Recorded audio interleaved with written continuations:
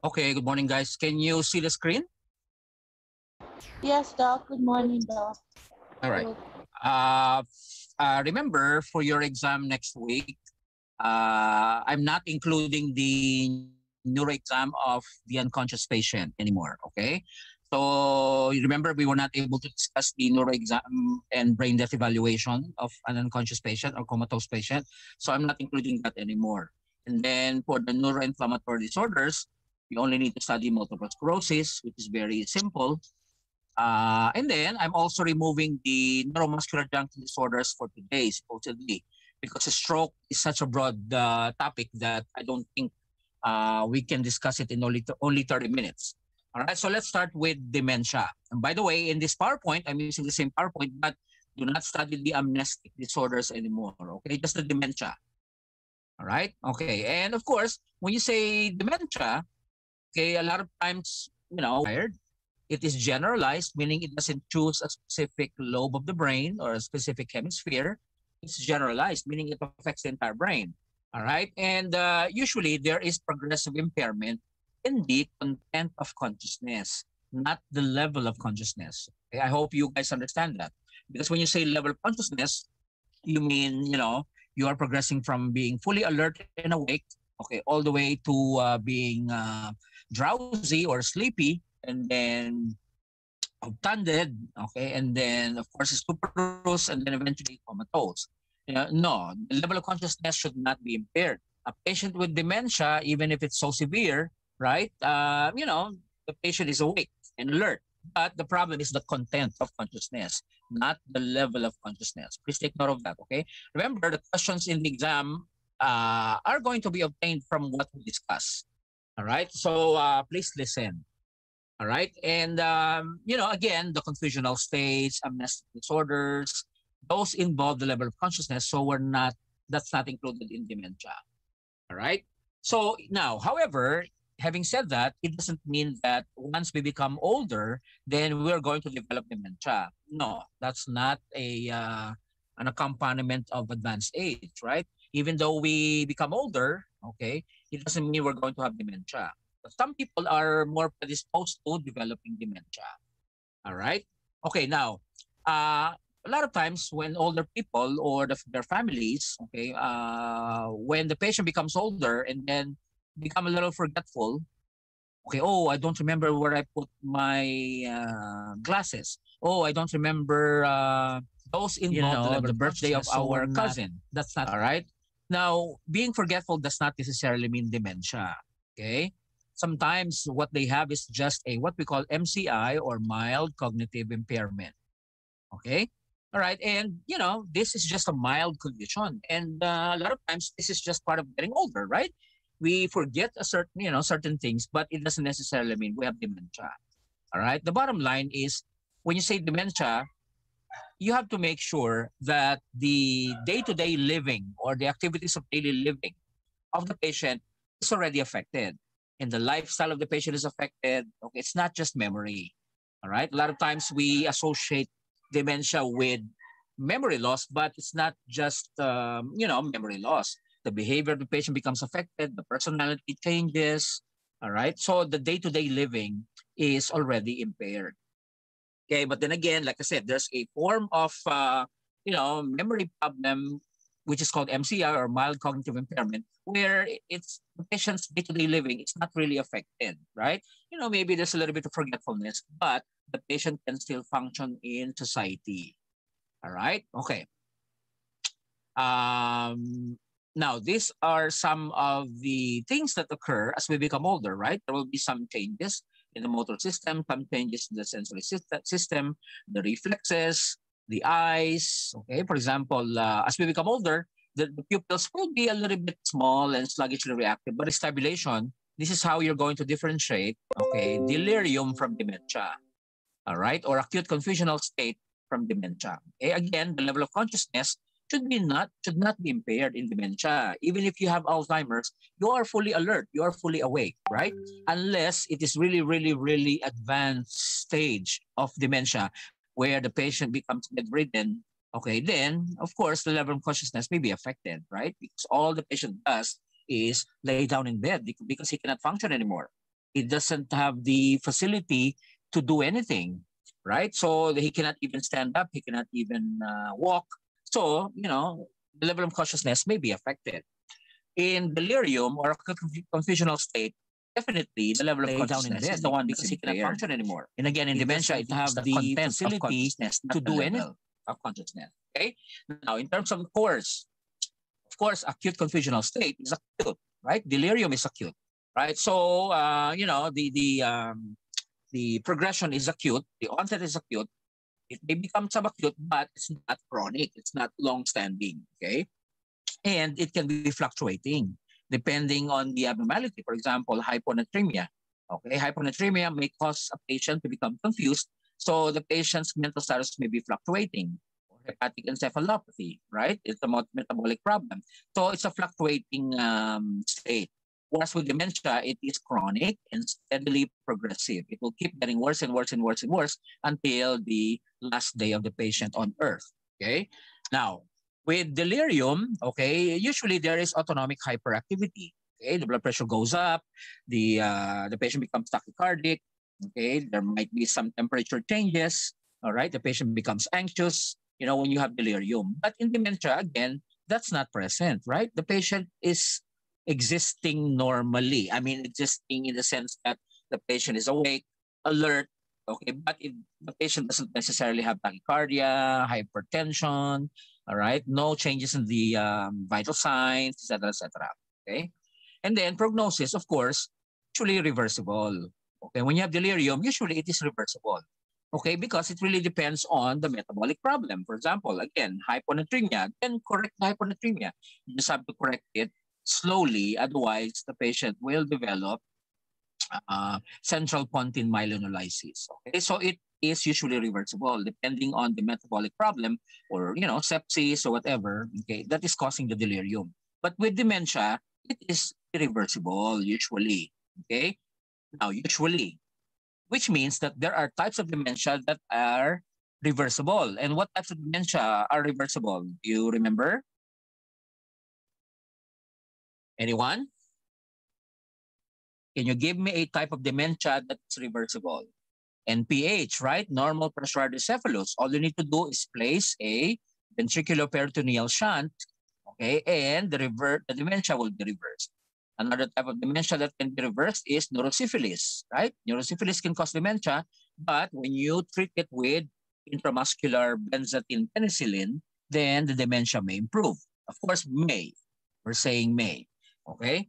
Another type of dementia that can be reversed is vitamin B12 deficiency, right? Because all you need to do is replenish the deficient vitamin B12 and the dementia will soon improve.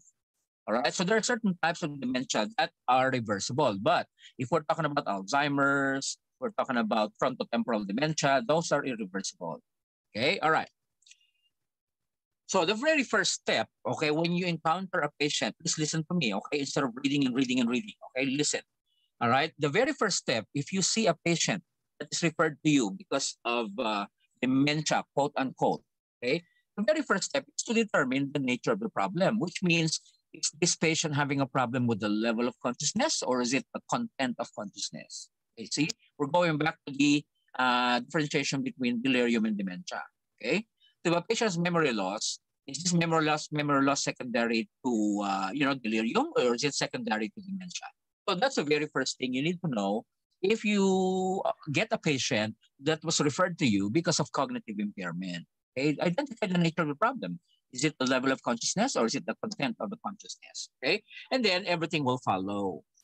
All right. Eventually, you will be able to identify the cause and see if we can reverse the problem. Okay. All right. Of course, history is very important. Okay. Again, you need to establish that the problem has affected the day-to-day living of the patient. Okay. You need to do physical examination because certain things can give you clues. Certain things on the general physical examination. For example, in neurosyphilis, for example, there is Argyll-Robertson pupil, right? They are small, irregular pupils that accommodate but do not react to light. Okay, so if you see that, then that gives you a clue that, this dementia is probably secondary to neurosyphilis. So it will help you guide your management for the patient. All the patient needs to have is the penicillin, and everything will be better. Okay. All right. And then, of course, the mental status exam. The mental status exam of the neuro exam is very important because we're dealing with cognition here, right? So it's very important. Okay. You need to know the level of the consciousness of the patient, the language and speech, the mood and affect and behavior, the memory, and then this is what I'm talking about, right? The cortical sensory integration or the integrative sensory function, diagnosis, agraphesthesia, two-point discrimination, extinction, okay, neglect, right? Remember, this may be sensory, but what you're testing here is mental status exam. Please take note of that, okay? And you are actually specifically testing the integration of the sensation in the brain or sensory integration in the brain, in the cortex. All right. And then, of course, integrative motor function like apraxia. When you say apraxia, that means loss of the ability to perform a learned skill. For example, combing your hair, brushing your teeth. That's something that we have learned since childhood, right? We should know how to do that. But in patients with dementia, of course, it may be affected. And that's what we call apraxia. Okay. For example, gait apraxia in NPH, normal pressure hydrocephalus. The patient with NPH doesn't know how to walk anymore. So they tend to have a what we call magnetic gait, right? They cannot lift their foot up or feet up. Okay, they try to walk, but they look like they don't know how to walk. Okay, that's what we call a gait apraxia. All right, and of course, eventually you will have to do a neurological examination, right, to determine what can to determine if you can find any clues as to the cause of the dementia of the patient. All right. Okay. You need to do some tests, right?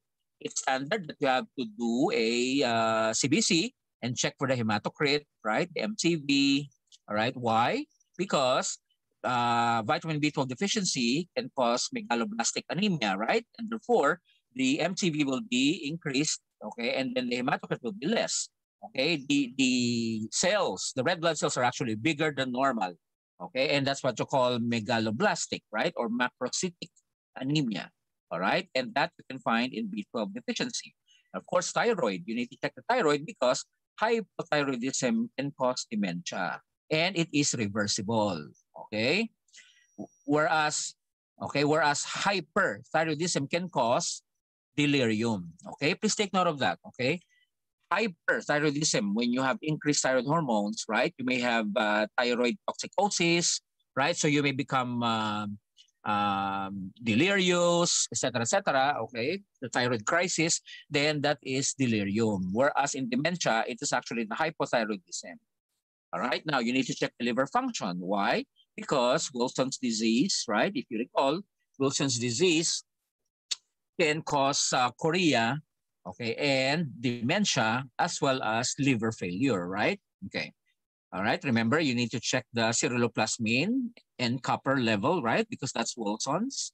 All right. For neurosyphilis, you need to check for the FDA or the MHATP, right? Okay.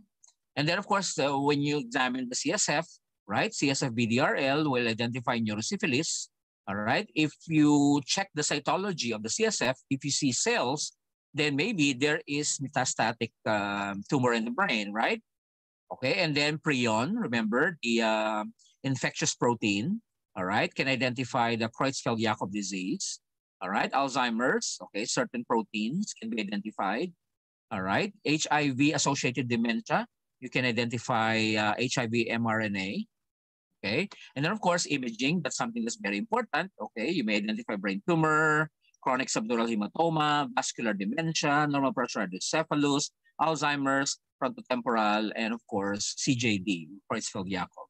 Okay, PET scan will help identify Alzheimer's disease. EEG can help identify Creutzfeldt-Jakob disease, right? There will be lateralizing, okay, epileptiform discharges, kind of similar to herpes simplex virus encephalitis, right? And then, of course, dialysis dementia, okay, will help in if we are will be identified if we do an EEG. Okay, so those are the tests that you need to order if you're seeing a patient and you're suspecting the patient has dementia. All right, okay, and again, these are some of the causes which we have discussed already, right? Okay, now when you, in the history, you need to identify family history because Huntington's disease, okay, can cause dementia and chorea, right? Wilson's disease, same thing, dementia and chorea. All right. And then, unprotected sexual intercourse, no matter how long ago it was, then that can cause, neurosyphilis or HIV-associated dementia, history of IV drug abuse. Maybe the patient has HIV-associated dementia, all right, et cetera, et cetera. So headache, okay, maybe the patient has a brain tumor or subdural hematoma. Remember, subdural hematoma will start as acute, but then eventually it can become chronic, right? Okay. Vital signs, check the vital signs. If the patient has hypothermia, then maybe hypothyroidism. If the patient has hypertension, then maybe it's vascular dementia. If the patient has hypotension, then again, hypothyroidism. Bradycardia, hypothyroidism. Okay? Common sense, right? Okay. And then if you do physical examination, of course, meningeal signs, Brzezinski sign, Kernig sign, maybe the patient has chronic meningitis, which may present as dementia, right? Because it's chronic already. Jaundice, again, Wilson's disease with liver degeneration. Kayser-Fleischer ring in Wilson's disease, if you recall, right? This is the brownish discoloration of the periphery of the cornea because of copper deposition, okay? Mental status exam, very prominent memory loss, Alzheimer's. Okay, if the patient has aphasia, then it could be frontotemporal dementia. Okay, but it could also be secondary to vascular dementia because of multiple strokes in the past. Hallucinations, Lewy body dementia, remember? Vivid visual hallucinations. And then if you examine the cranial nerves, if you see papilledema, then maybe there's a space-occupying lesion, brain tumor, subdural hematoma. Argyll-Robertson pupils, neurosyphilis. Ophthalmoplegia, PSP, right? Progressive supranuclear palsy. Pseudobulbar palsy, okay, vascular dementia, and progressive supranuclear palsy. All right? And so forth and so on. Okay, so in other words, you need to do a complete physical examination and neurological examination on the patient. Okay. And, as you know, some of the dementias actually are related to abnormal proteins, right? Remember with Alzheimer's, you will find the beta amyloid, the tau protein, okay? And then the frontotemporal dementia, the TDP43, okay? Et cetera, et cetera. Parkinson's is a form of dementia also. Besides being a movement disorder, it can cause dementia also. And this is related to the alpha-synuclein.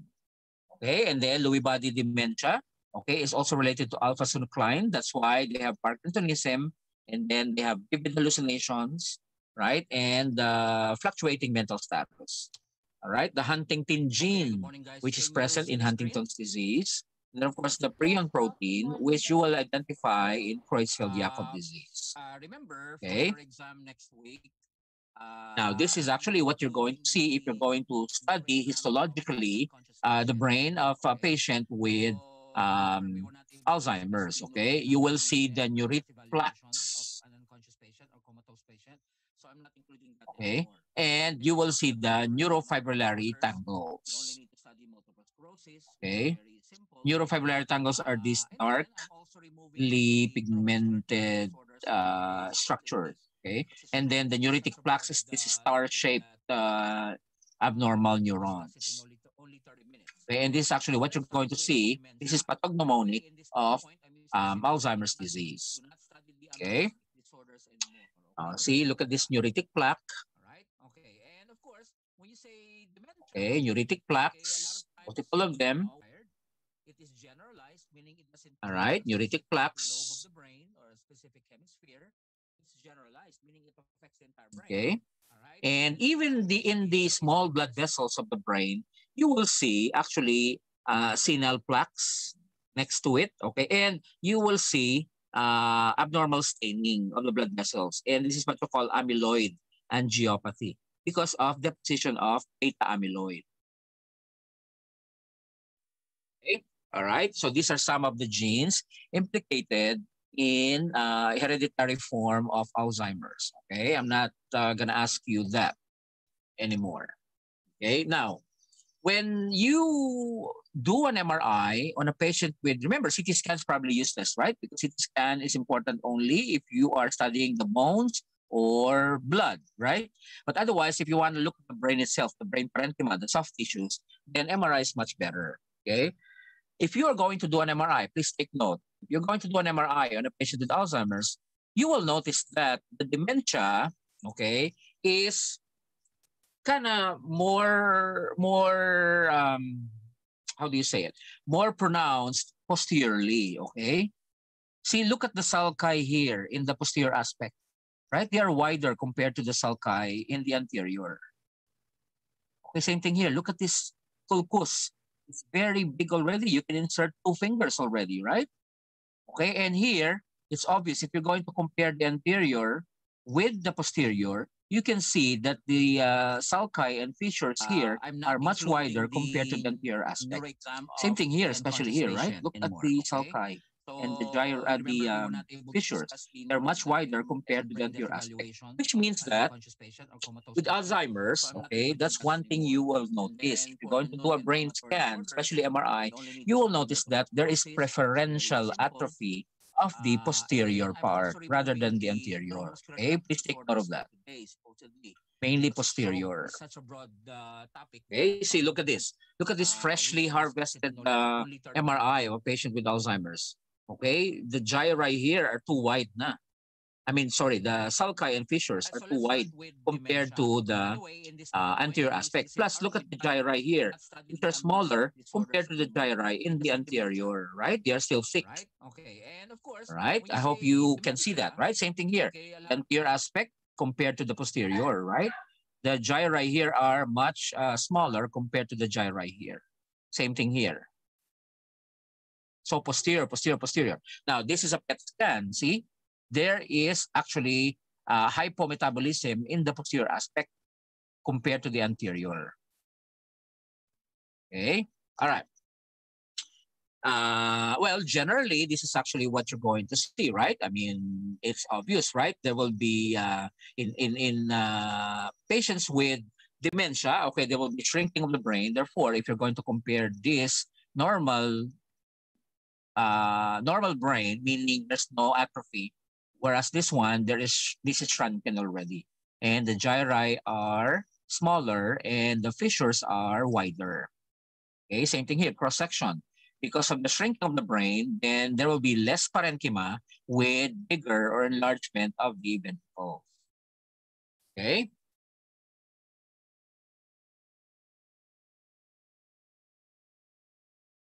Same thing here. Look at the posterior aspect, wider compared to the anterior. Of course, we're not saying that the anterior is not involved. Of course, the anterior is also involved. It's just that there's preferential atrophy of the posterior aspect.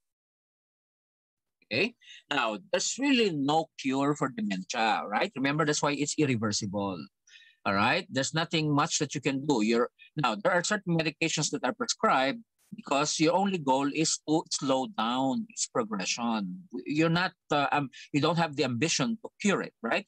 But you want to prescribe, you want your doctor to prescribe something for your mom, for your dad, for your grandpa, grandma, uncle, aunt, whatever, because you want to slow down the progression of the disease so that you can still spend time, quality time with your loved ones, okay? So these are the medications that are prescribed, okay? The memantine, which is considered probably to be the most effective, all right? And then, of course, donepezil, rivastigmine, galantamine. Sometimes we combine them, the memantine plus the donepezil, all right? And again, the goal is not to reverse the problem, not to make everything back to normal. No, your only goal is to slow down the progression of the disease so you can still spend quality time with your loved ones, okay? But remember, a lot of these have side effects. And the most common is gastrointestinal. Nausea, diarrhea, vomiting, okay, abdominal cramping, etc., etc. Okay, next, frontotemporal dementia. Frontotemporal dementia. During our time, we used to call this Pick's disease. Now, nobody wants to use Pick's disease. So let's stick with FTD or frontotemporal dementia. Now, with frontotemporal dementia, okay, you will see tau proteins, the abnormal proteins, right? These are the inclusion bodies. All right? Now, the tau protein, the molecular structure is like this, all right? Which you will see also in Alzheimer's. Okay, we're not saying that this is exclusively for frontotemporal dementia, but okay, even Alzheimer's can have abnormal tau proteins also, right? Inclusion bodies. All right. Now, how will you differentiate in terms of presentation? Okay, in frontotemporal dementia, when Alzheimer's disease, sorry, in Alzheimer's disease, the most prominent problem is memory, right? Your grandpa doesn't remember you anymore, doesn't know your name, doesn't recall you being the favorite grandson or granddaughter, whatever. So you'll just cry and cry and cry because you love your grandpa so much, right? Okay, now with frontotemporal dementia, it's not so much on the memory, okay, but it's mainly behavior and speech and language. Okay, please take note of that. With frontotemporal dementia, it's not so much on the memory, but it's mainly on the behavior and personality and the speech and language of the patient. Okay, all right. And then at the same time, this is the opposite. Okay, remember in Alzheimer's, we say there's preferential atrophy of the posterior. But this time, it's preferential atrophy of the anterior. Okay, that's why you call it frontotemporal dementia. So it's mainly the anterior aspect, the frontal lobe and the temporal lobe. Okay, look at the temporal lobe here. See, it's all shrunken with a big dark space, meaning that's the subarachnoid space already, right? As opposed to the posterior. Okay. Here, the frontal lobe, see, you have the widening of the sulci or the fissures. Okay. And then here, it's mainly the anterior as opposed to the posterior. Same thing here. The anterior is preferentially involved compared to the posterior. Okay. Even in the PET scan, you can see that there seems to be more involvement of the anterior rather than the posterior.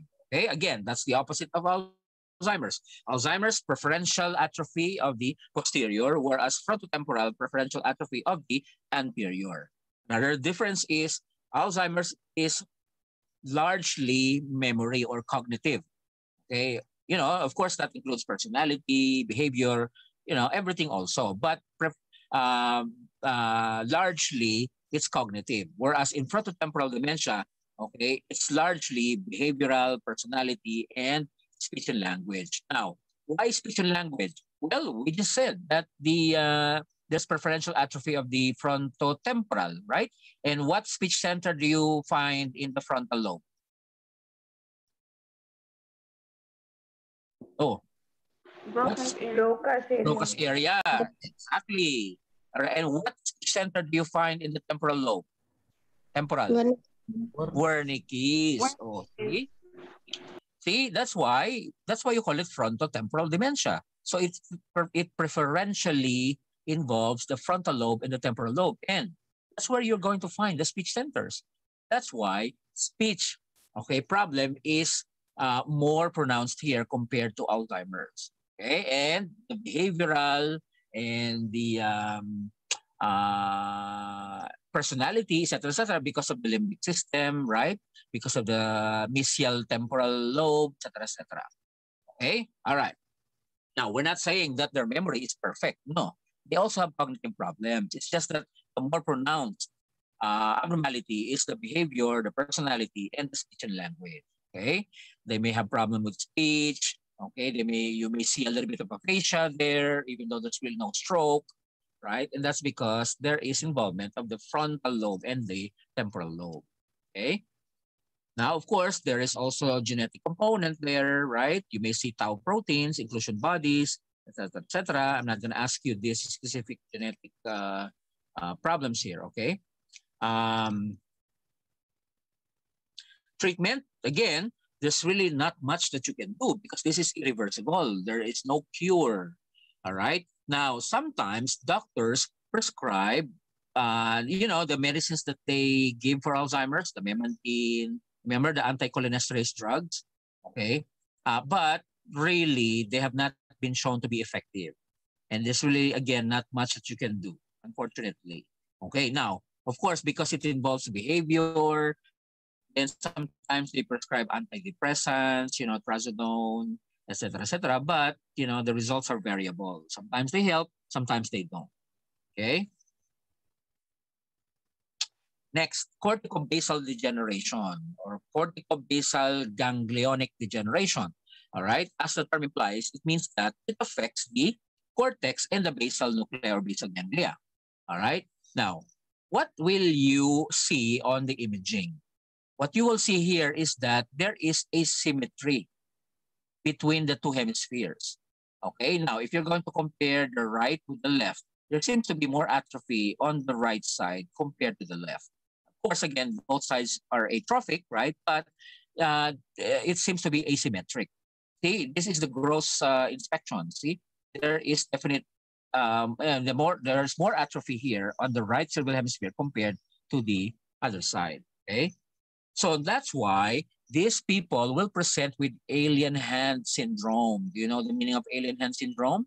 It means that whichever side is affected, like here, the right hemisphere is more atrophic, then the left hand or left arm of the patient will exhibit the alien hand syndrome, meaning, the left hand or arm of the patient seems to be wandering or moving involuntarily. All right. That's why if you sit next to someone, then you start touching that person and that person will slap you. All right. Or will slap your grandpa or whatever. Okay. And that's what you call limb apraxia. Okay. Limb apraxia, meaning, ideally, when you just sit down, then you don't move your arm, right? Especially when you are sitting next to someone, right? But with limb apraxia, you tend to lose the learned skill of, just being quiet there. So the arm or the hand that is affected will start moving or seems to be moving on its own. All right, and that's what you call alien hand syndrome. Okay, and that's because there's involvement of the basal ganglia, and as you know, basal ganglia, okay, modulates voluntary movement. So if you destroy the basal ganglia, then you will start manifesting abnormal movements. Okay, like tremors, okay, etc., etc. So there seems to be clumsiness in the arm. Okay. All right. So again, what do you need to remember with corticobasal degeneration? Okay, involvement of the cortex and the basal ganglia or nuclei, right? And there's asymmetry.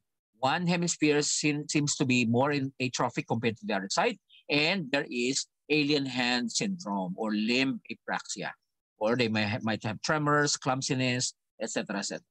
Okay. All right. Of course, the same, irreversible, no treatment. Next, PSP. All right, progressive supranuclear palsy.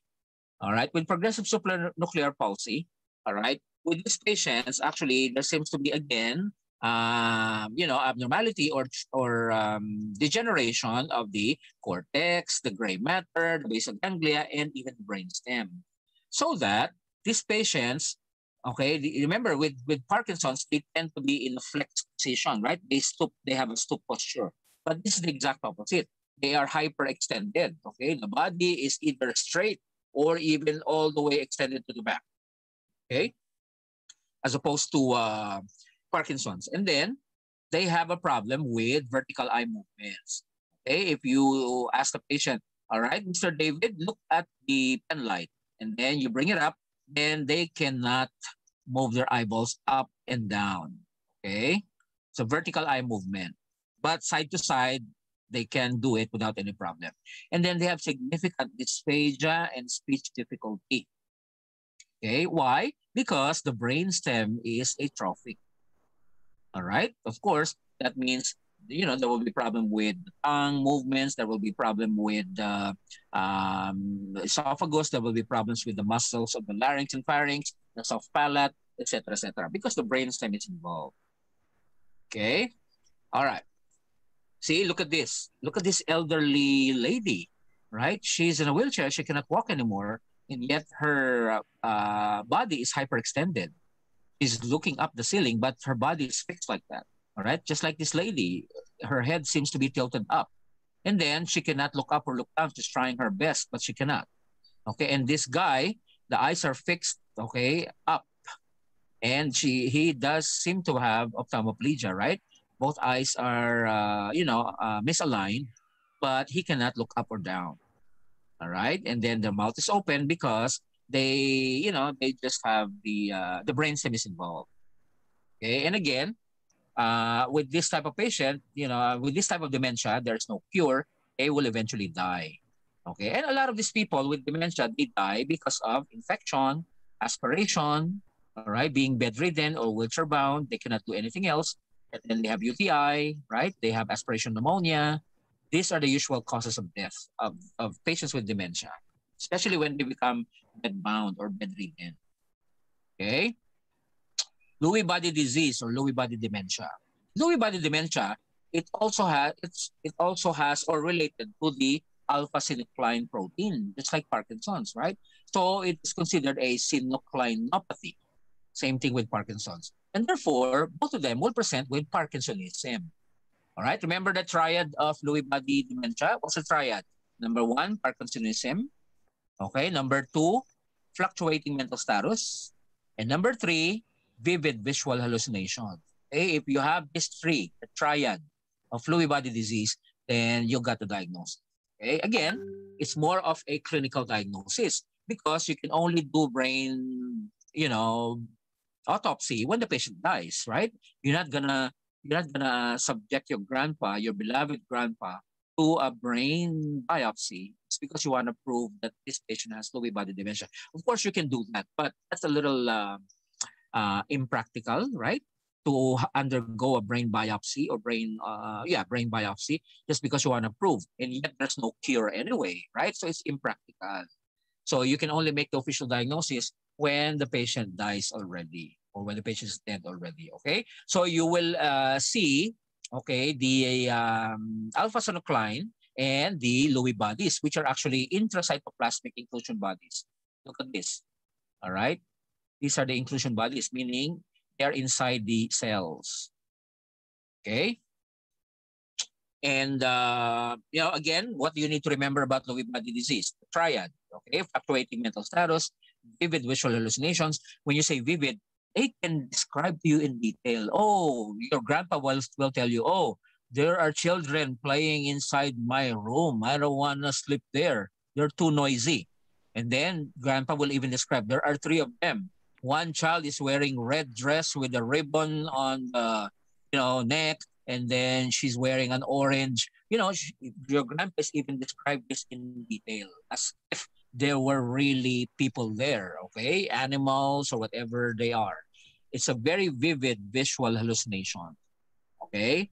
All right, and they also have Parkinsonism, meaning they have rigidity, bradykinesia, pill rolling tremor, shuffling gait, etc., etc.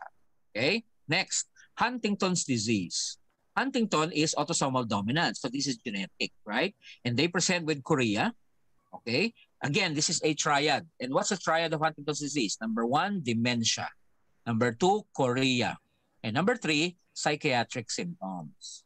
Okay, right. Remember, Huntington's will start appearing in the middle age, right? Like in the, not necessarily middle age, but by the time they reach middle age, usually it's full blown already, and then they will die.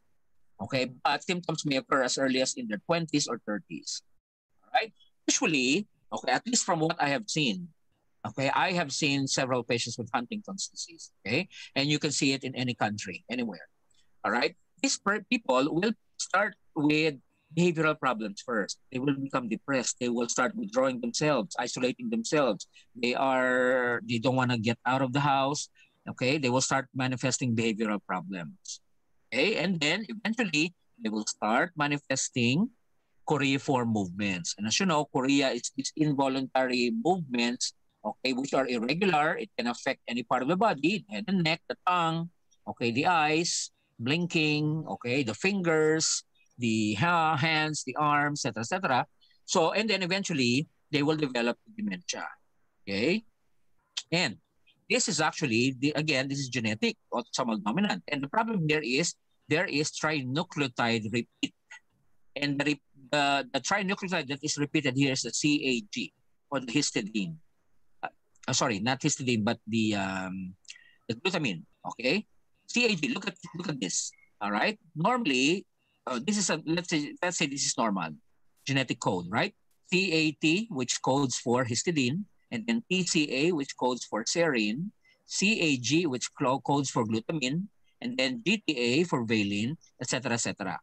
All right, that's normal. Now with Huntington's disease, there's a repeat of CAG. Okay, let's go down here. This is Huntington's. CAT, same thing here. And then next is TCA, okay. And then CAG, all right, glutamine.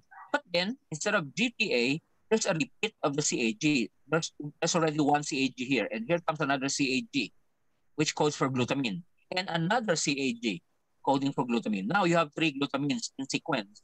Glutamine, glutamine, glutamine. Whereas here, glutamine, valine, okay, etc., etc., right? Therefore, there is a trinucleotide repeat.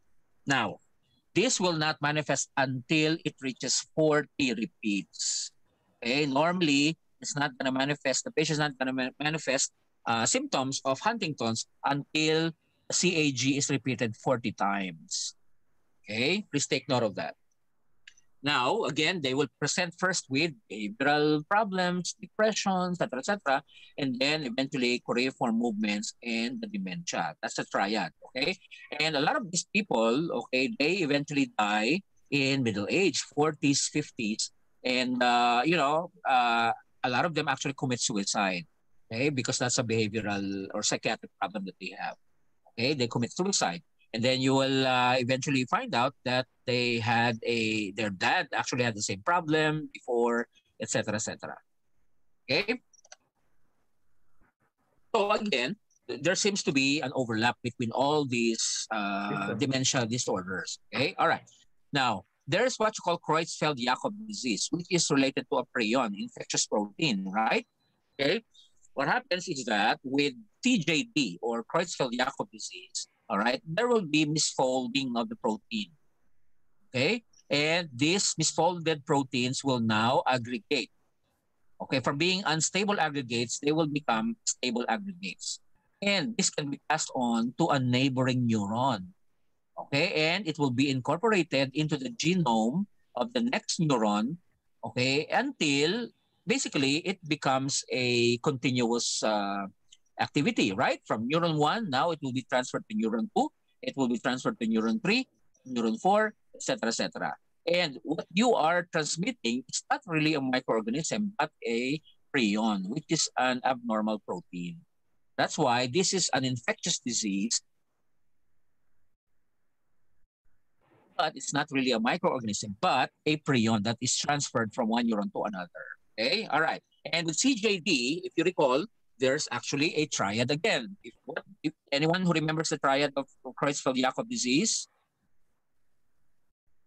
okay, number 1, okay, they actually have dementia, right? And the dementia that they have is characteristically rapidly progressive, okay? Remember, dementia is something that you get after 10 years, 12 years, 15 years, 20 years.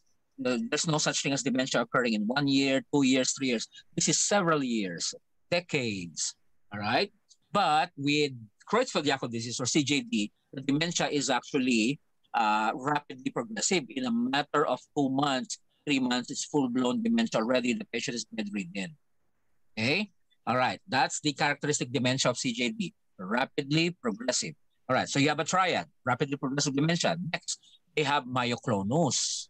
All right. And as you recall from yesterday, when you have myoclonus, okay, this can be epileptic or not, but these are abnormal jerking, rapid, okay, jerking of groups of muscles, usually in the upper part of the body, the head and neck, the shoulders, the chest, the arms. Okay, usually the legs are spared. So even if the patient is sitting down, the patient doesn't fall because the lower part of the body is not affected. Usually, I'm just saying usually, okay, the upper part. Okay, so that's 2. Remember, you have triad, rapidly progressive dementia, myoclonus, and then 3rd is EEG complexes, which are periodic. What does that mean? EEG, periodic EEG complexes, right? When you do an EEG, they're periodic, right? Okay. Periodic complexes. It's like a complex that recurs repeatedly, okay, when you do an EEG, all right? And when the patient dies, okay, and you do an autopsy, you're going to see a lot of vacuoles or empty spaces. This actually will give you the spongiform appearance of the brain, just like in this See, look, it looks like a sponge. The brain will be reduced to, sponge-looking brain. All right. This is what you call spongiform encephalopathy. Okay, it looks like a sponge. And if you're going to do a histological evaluation of this or histopathological evaluation, you will see a lot of vacuolization, a lot of vacuoles.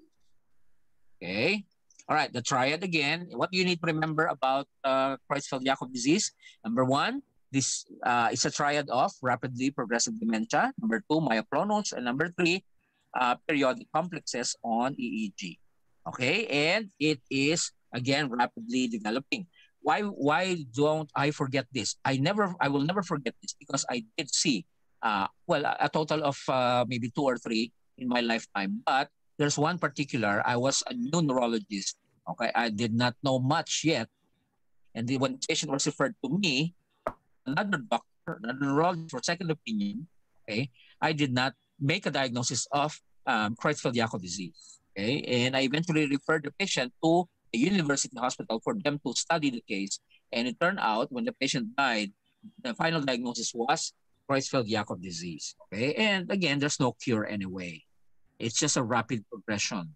Okay, first the patient will have maybe memory problem, and then eventually, after 2 months or 3 months only, the patient will die because of, rapid progression. Okay, and remember the prion, the infectious protein, you can get that from surgical tools, right? During surgery, the surgeon might transfer the infectious protein from one patient to another. Corneal transplants, human growth hormone infusion, right? In other words, things that are harvested from another patient and then used by another patient. Okay, so be careful. Okay. All right. See, look at the vacuolization. All vacuoles. Okay. Next is vascular dementia. Vascular dementia, okay, means that this is or this used to be known as multi-infarct dementia. All right, meaning that this is related to multiple strokes. All right, which means that, okay, in vascular dementia, because of accumulation of strokes, then eventually the patient will develop dementia. Okay, so when you do an MRI, you will see all these multiple, strokes, whether they are big or small. Basically, there seems to be a confluence, or the multiple infarcts actually become confluent, and then eventually it will start affecting the memory of the patient, okay, and even the behavior and personality. Okay, and again, it's related to multiple infarcts. Okay, so if you have a patient presenting with, you think the patient has Alzheimer's, and then the patient is old already, and then the patient has multiple risk factors for stroke, diabetes, hypertension, high cholesterol, heavy smoking, high cholesterol, and then, using drugs. Okay, if you see a patient presenting with dementia, and then the patient has multiple risk factors for stroke, think about vascular dementia. Okay, I'm just saying that there's a high likelihood that the dementia is not Alzheimer's, but vascular dementia. Okay, all right. So there's really not much that you can do for the dementia part, but at least you can prevent a full-blown stroke that can kill the patient by controlling the risk factors. Take care of the diabetes, the hypertension, the high cholesterol, stop smoking, etc., etc. Okay, and then, of course, put this patient on antiplatelets, right? The aspirin, clopidogrel, okay, and put them on cholesterol medicines, control the blood pressure, etc., etc. Okay, see, look at these multiple infarcts. Okay, next, chronic subdural hematoma, right? Remember, like I told you, when you have had trauma in elderly patients, especially 50s, 60s, 70s, right? They may not feel anything, but then the blood may accumulate. But this is, a lot of times, patients survive, or this may be compatible with life because this is unoxygenated blood, because the lacerated blood vessels here are the bridging veins, not the middle meningeal artery. All right.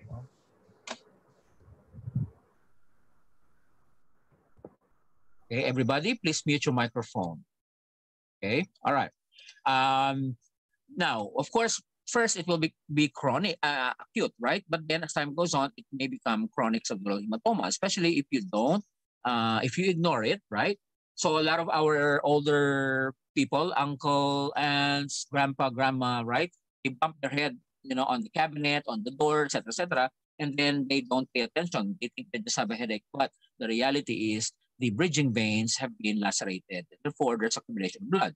Okay, like here, this is bilateral, even worse, right? So they may cause compression of the brain and therefore start causing problems.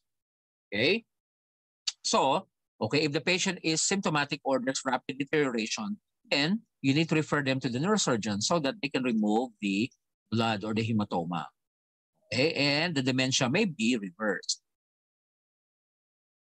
Okay, NPH, normal pressure hydrocephalus. Again, this is a triad.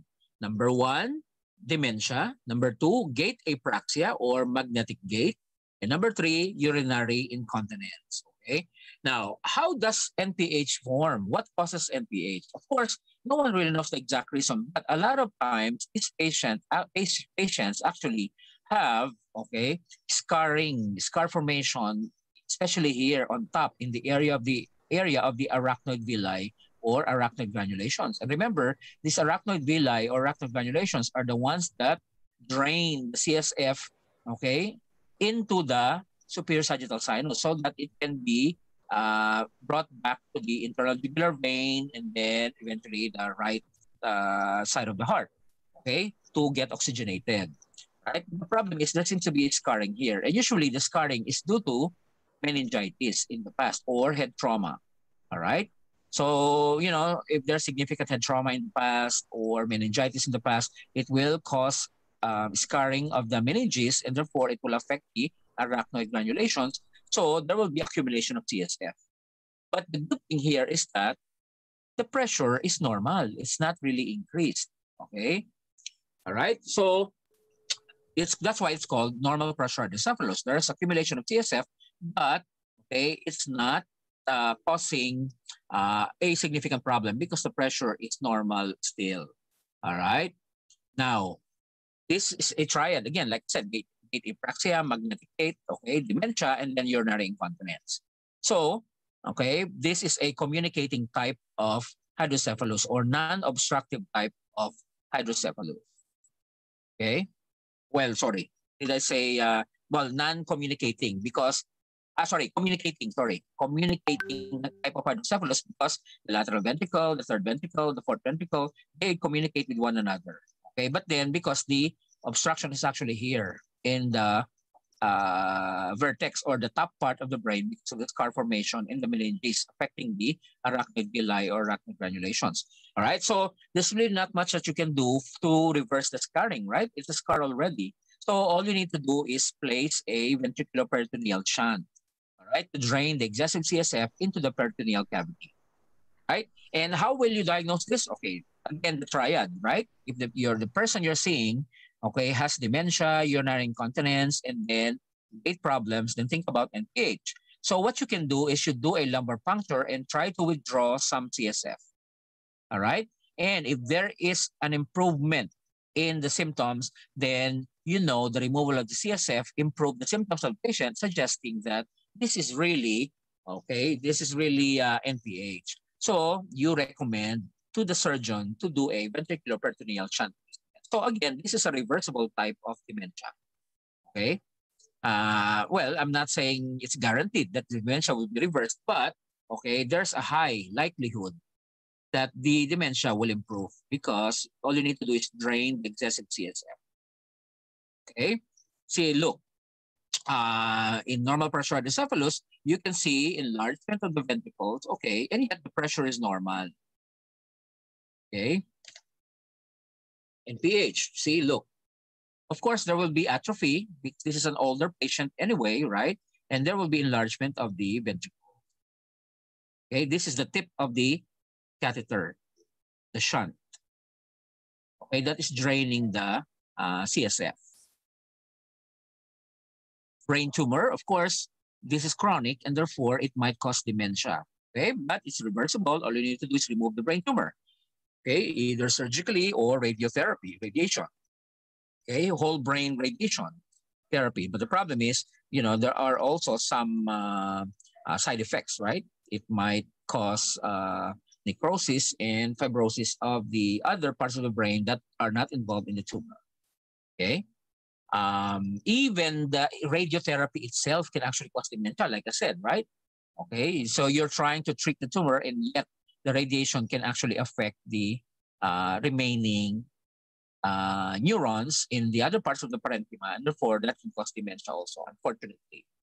Okay. So you really cannot do anything about it. Okay, chronic traumatic encephalopathy, right? This is common among boxers, right? Why? Because of the constant hitting of the head, right?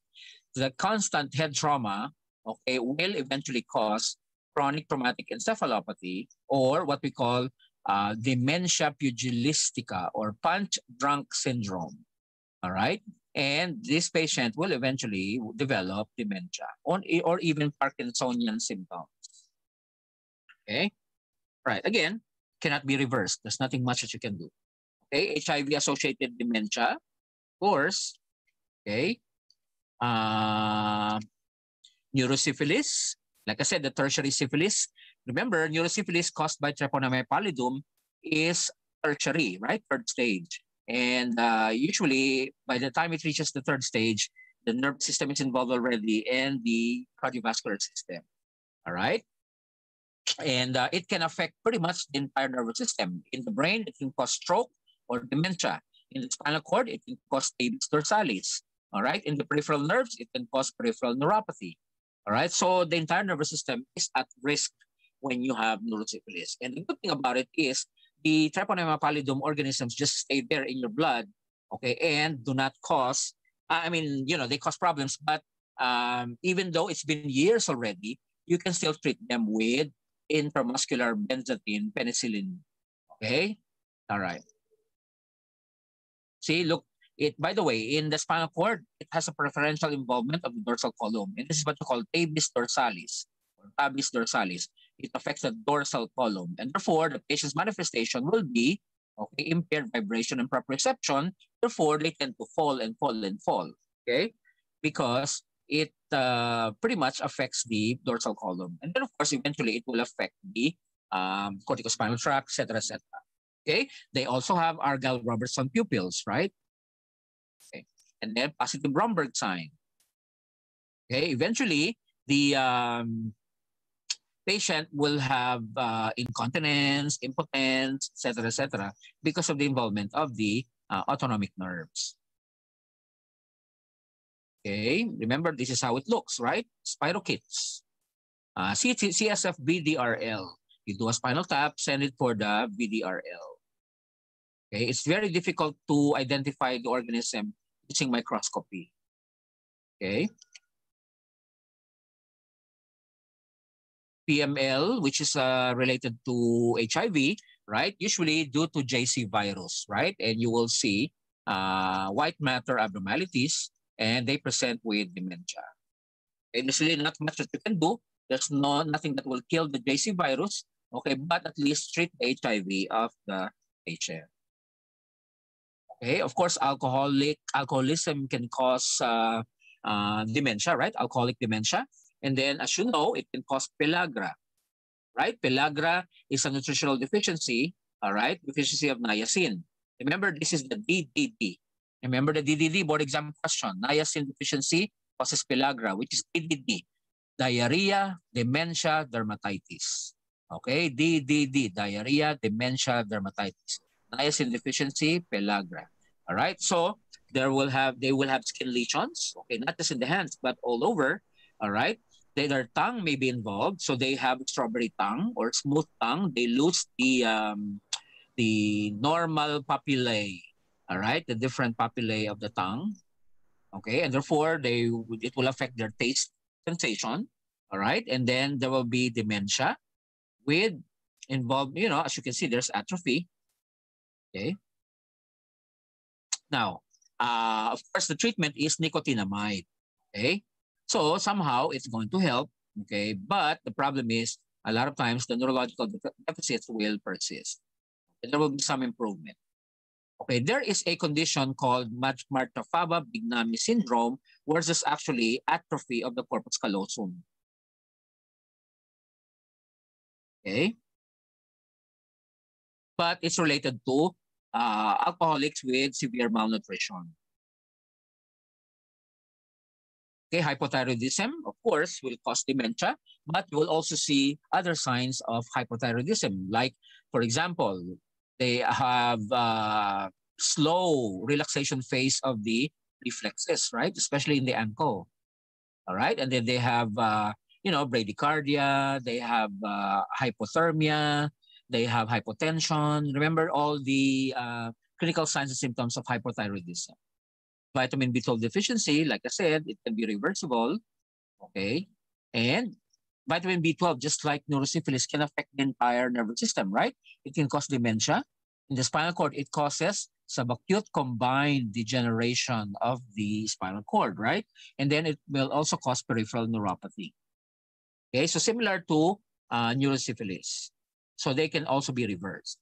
Dialysis dementia, mainly due to the aluminum, right? Aluminum component of the dialysate. So all you need to do is do not use aluminum containing dialysate when you do dialysis, and it can be reversed. Okay.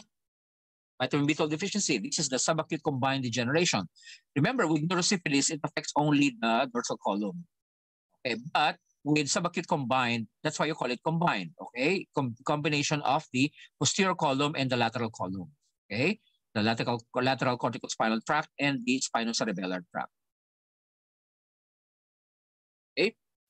Of course, Wilson's disease can cause liver failure and then dementia, and then they have choreiform movement. Okay.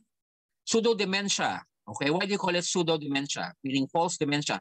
Because it is not really dementia, but usually due to depression.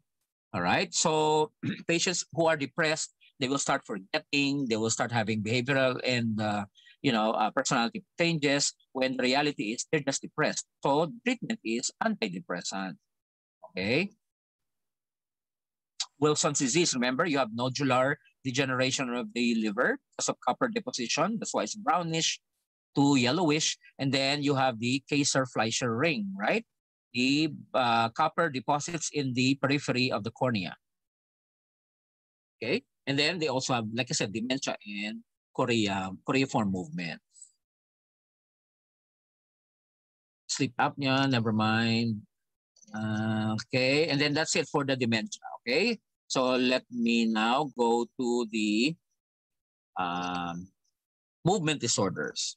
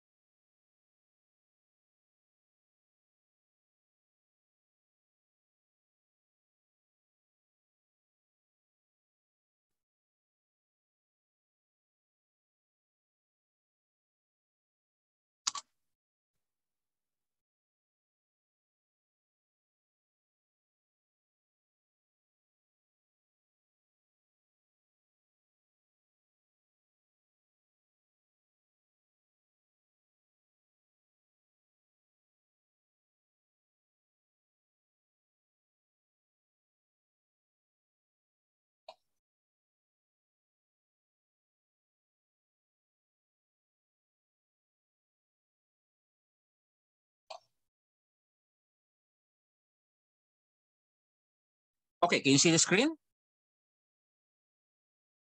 Yes or no? Yes, Doc. Okay. All right. Let's talk about Parkinson's first, which is the most common movement disorder. Okay, and something that you will encounter, and probably some of the members of your family already have it. Okay.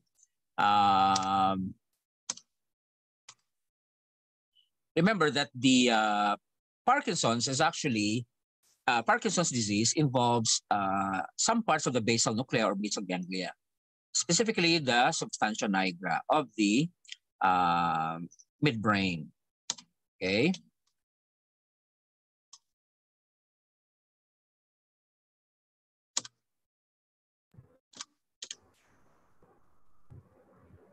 Okay, these are some of the abnormal movements that you may encounter.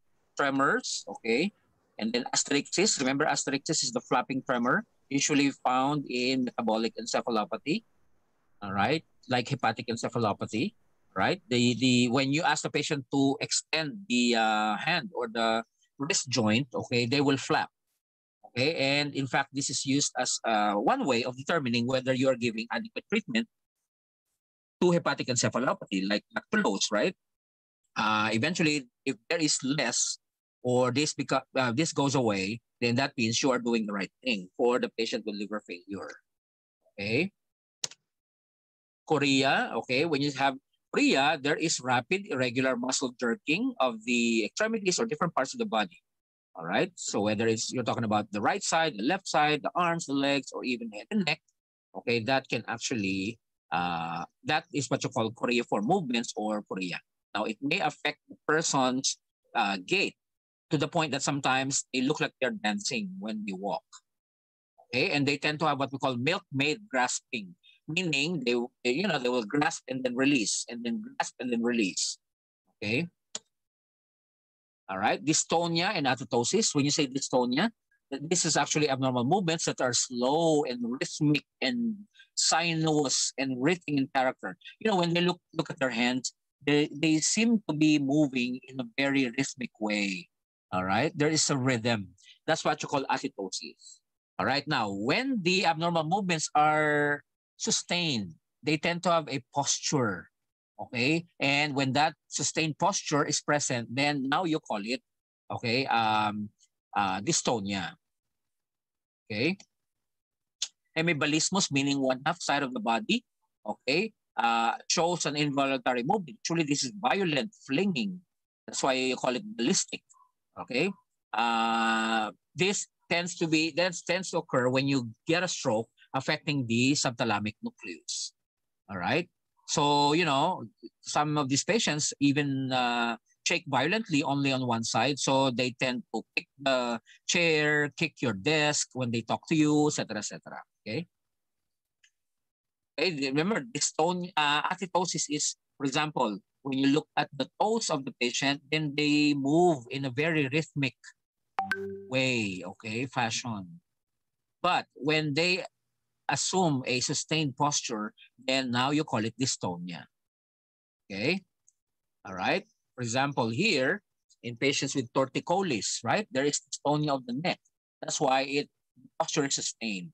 And it might be painful because the muscles are stretched or contracted, right?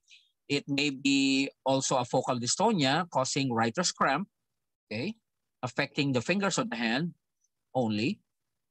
Now, generally, these things actually go away when they sleep. They're not present. So that's why they're still able to sleep. But once they are awake, then they start appearing again. Okay? And emotional stress can actually make it worse. Myoclonus, we already talked about it, right? Rapid jerking of groups of muscles, usually the upper part of the body. So they will drop whatever they're holding, okay? And it can be epileptic or non-epileptic. If it's epileptic, of course, you treat it as a seizure. If it's non-epileptic, then you don't have to treat them as a seizure. Like, for example, as a consequence of drowning, all right? Sometimes patients twitch, okay, after they drown. And they survive, but then they twitch.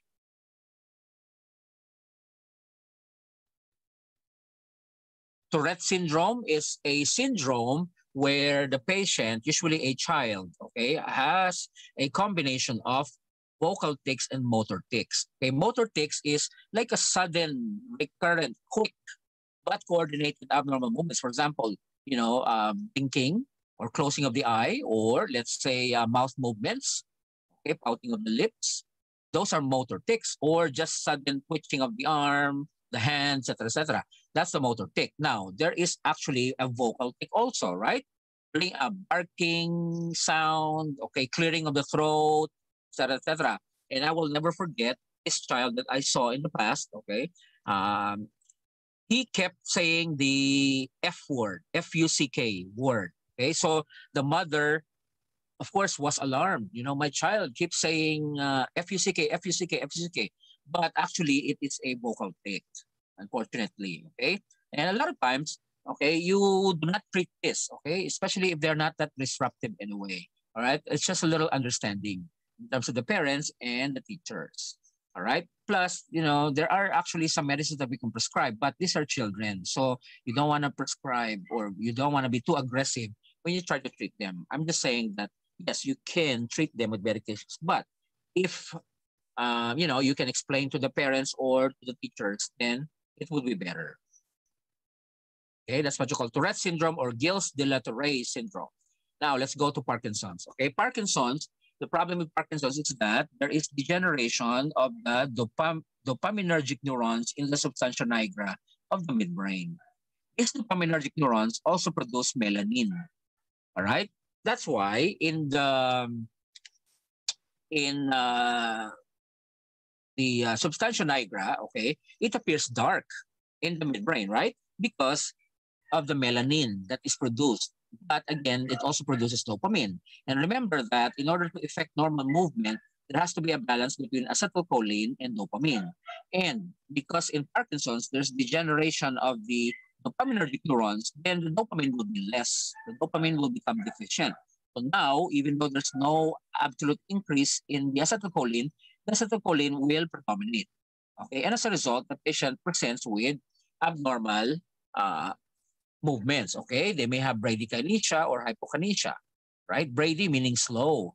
Okay, like for example, your grandpa has Parkinson's and your grandpa's watching TV. If you call your grandpa from the side, grandpa, right? Instead of looking quickly, your grandpa will take forever before he can make a turn of the head or his body. Okay, or getting in and out of the car is going to be very difficult because they have bradykinesia, very slow. Okay, they may actually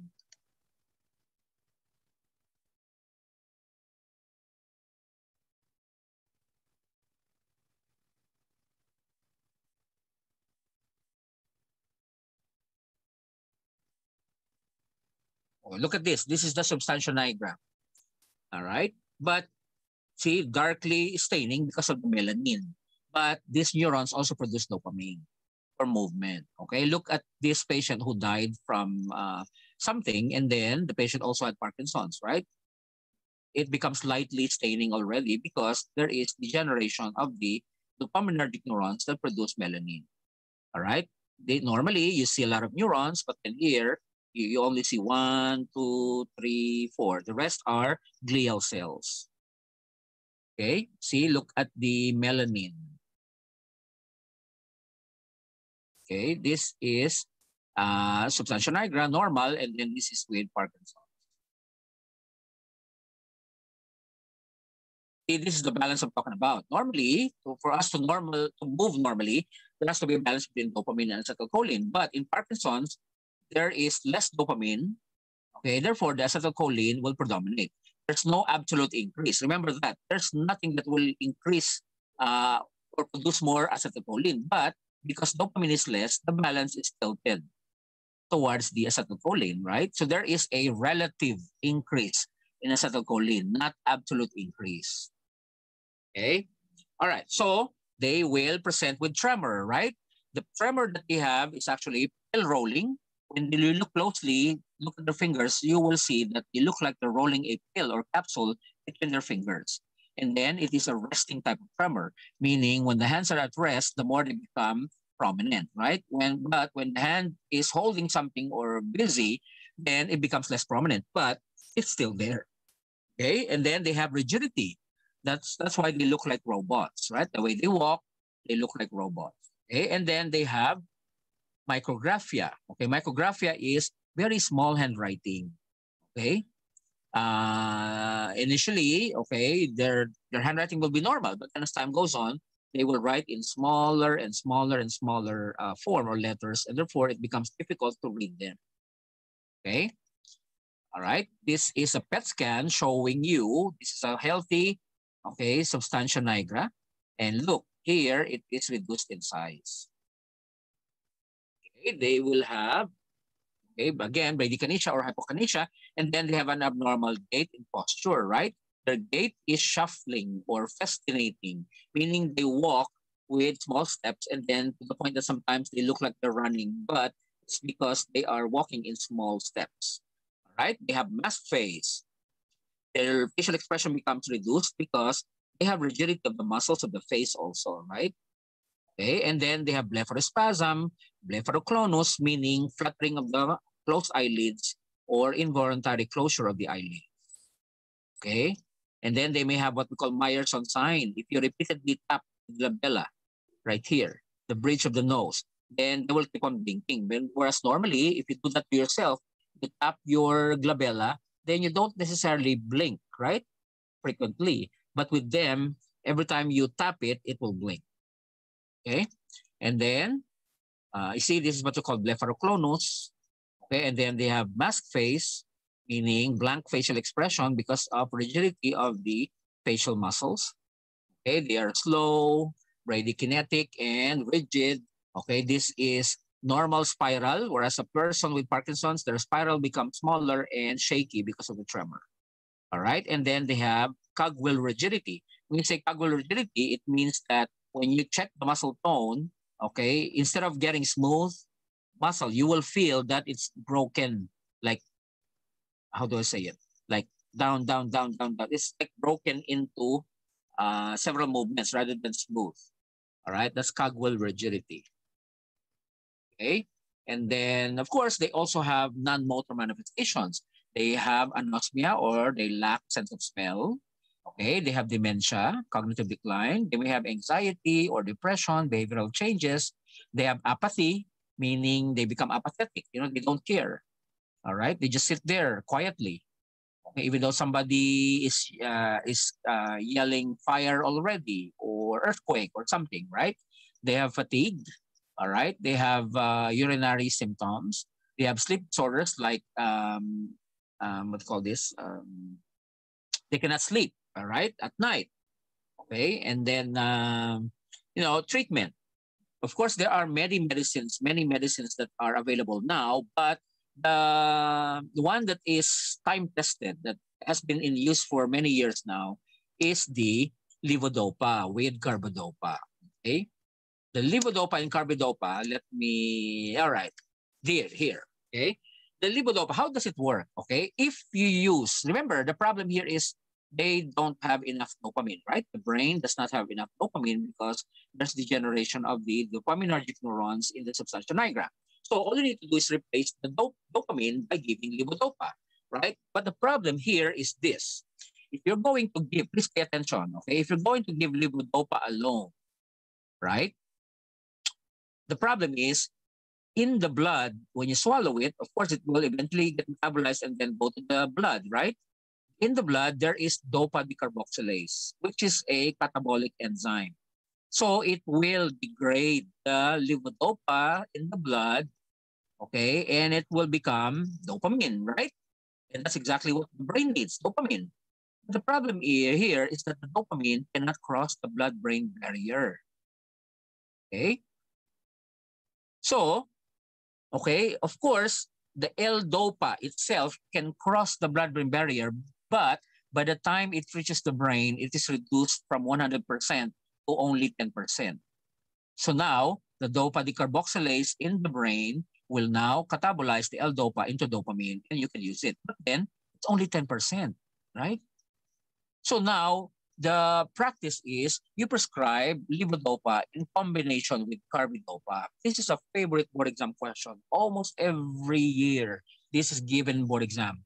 Why? What's the mechanism behind adding carbidopa to levodopa in treatment with Parkinson's? Okay, because if you're going to give carbidopa, which is this molecule, the carbidopa cannot cross the blood-brain barrier, but it can actually inactivate or inhibit the dopa decarboxylase. Therefore, if it inhibits the enzyme that will catabolize the L-dopa, at least the L-dopa will cross the blood-brain barrier, and then it will be catabolized already in the brain by the dopa decarboxylase. Okay, I hope everybody got that. Okay, if you combine carbidopa, the carbidopa cannot cross the blood-brain barrier, but it can deactivate or inhibit the dopa decarboxylase. Okay, and therefore the L-dopa, the 100% okay, by the time it reaches the brain, it's only 80%. And that's okay, 80%. Rather better, much better than 10% only. Right? Because the carbidopa will inhibit the dopa decarboxylase. Okay? All right. That's the mechanism behind combining levodopa with carbidopa. If you give levodopa alone, okay, yeah, it can cross the blood-brain barrier, but it is reduced to 10% because it is catabolized by dopa decarboxylase. All right? So you need to inhibit the dopa decarboxylase in the blood so that more molecules, maybe 90% of the old dopa, can cross the blood-brain barrier, and then inside in the brain, that's where the dopa decarboxylase will act on it to catabolize it into dopamine. And now you have the dopamine to affect normal movement. So you are trying to restore the balance between dopamine and acetylcholine. Okay, so you reduce the symptoms of Parkinson's. But then again, Parkinson's is a lifetime diagnosis. You cannot escape, right? Once you have Parkinson's, you will have Parkinson's for life. But at least there are several medicines that you can prescribe, okay, to minimize the Parkinsonian abnormalities. Okay. Okay, that's all you need to know about Parkinson's. And now there are surgical operations in the brain that doctors do. All right. They can actually do a deep brain stimulation. Okay. I used to do this and it really worked. Okay. A lot of these patients respond to DBS or deep brain stimulation. So basically, surgeon is going to place a neurostimulator under the skin subcutaneously here in the chest. Okay. And it is connected to the leads which will be placed in the brain, okay, and that will actually stimulate the subthalamic nucleus. Okay. All right. And a lot of times this is very helpful. However, okay, the patients thinking that this is really a brain surgery, then they're scared, which you cannot blame them, right? No one wants to have brain surgery. But some people who are, courageous or bold or whatever, they accept the surgical procedure. It's a minor, it's not, I don't want to say minor, but, it's not like your brain is going to be chopped off, etc., etc. All you need to do is insert the lead with this, small tip to touch the subthalamic nucleus to stimulate it. Okay. But again, to each his own. If your grandpa or grandma doesn't want it, then they will just stick with medication. All right, that's all for the Parkinson's. Now let's go to stroke. All right, I'm deleting the neuromuscular junction disorders. All right, because the stroke is something that's too extensive. All right. All right, neurovascular disorders, meaning blood vessels in the brain and spinal cord, okay? All right, stroke, remember, is a syndrome, and there are 4 key features, right? Number 1, acute. There's no such thing as chronic stroke, okay? All right, acute stroke, and then second is there's focal involvement of the CNS, right? It's, when you say stroke, it affects only a certain part of the central nervous system, brain or spinal cord, right? It doesn't affect the entire brain and spinal cord. Okay, only focal because it is vascular etiology. It is of vascular etiology, meaning depending on which blood vessel is involved, then that's how the stroke will affect your brain, right? And then there's lack of rapid resolution, right? This do not go away. Unlike meningitis, you give antibiotics, it will clear, right? But with stroke, there's no such thing, all right? There's no rapid resolution, okay? And therefore, a lot of these neurological deficits may persist. Okay, all right. And TIA means that, technically speaking, when you say TIA, that means that there is transient occlusion of blood vessels or transient impediment in the blood flow, and therefore that part of the brain will get deprived of oxygen, but it's only temporary. Okay, the technical definition is the neurological deficits persist for 24 hours or less, not more than 24 hours. Okay. All right, which means that probably if let's say there is a blood clot, there's an embolus, then eventually the embolus will dissolve on its own, and therefore the blood supply is restored. Or if there's occlusion, the occlusion, okay, will eventually go away, and therefore the blood supply is restored. Okay, that's what you call TIA. All right, now there is what we call stroke in evolution, meaning stroke, okay, keeps on getting worse and worse and worse and worse. That's why initially, let's say you saw the patient initially, the patient is paralyzed only on the right side, but then 4 hours later, 6 hours later, the patient is now cannot speak, whereas in the beginning he was able to speak. It's not because there's another new stroke. It's because the stroke is evolving. Okay, and then another one is completed stroke, where as soon as you see the patient, it's completed already. So you have a plateau. Okay, all right. Now, what are some of the stroke risk factors? What are the things that will predispose you to getting a stroke? Of course, older age, right? They say that the cutoff is 65. Once you reach 65, your risk of getting a stroke becomes higher. Although stroke can happen in young adults, whatever, but usually in the older people, right? Male gender seems to be a risk factor, and that's probably because of the protective effect of the female hormones, right? Okay, low birth weight and family history. Now, those are non-modifiable. You cannot change them anymore, right? But there are modifiable risk factors, meaning risk factors that you can change. For example, cigarette smoking, blood pressure, right? Carotid stenosis, okay, peripheral artery disease, atrial fibrillation, congestive heart failure, coronary artery disease, endocrine, diabetes, birth control pills, right? Okay, cholesterol, obesity, sickle cell disease, lifestyle, right? Let's say, for example, sedentary lifestyle. All you do is sit down and then sleep, sit down, sleep, just like what's happening now in lockdown, right? We are trapped in our homes, and therefore we don't have a lot of physical activity. Therefore, we are at risk for getting a stroke. So these are the modifiable risk factors, meaning you can do something as opposed to non-modifiable. Okay? All right. Now, when you say blood vessels in the brain, you're actually referring to two types. Okay? There's actually called anterior circulation and there's posterior circulation. Please take note. Okay? Anterior circulation is mainly due to internal carotid artery. Remember, this is the common carotid, which will divide into external and internal. So it's actually the internal. Okay?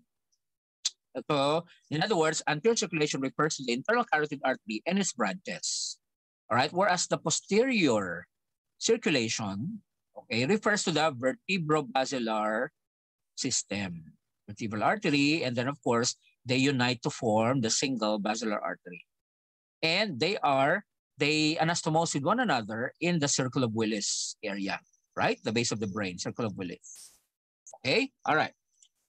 So, let's talk about the anterior circulation. When you say anterior and posterior, okay? When you say anterior circulation, okay, you are referring to the two main branches, which are anterior cerebral and middle cerebral, right? If you look at the brain, you will see that a big portion of the lateral aspect of the brain is supplied by the middle cerebral artery, the green, right? The green, middle cerebral. Okay, whereas the anterior cerebral artery supplies the parasagittal area and the inner surface of the brain.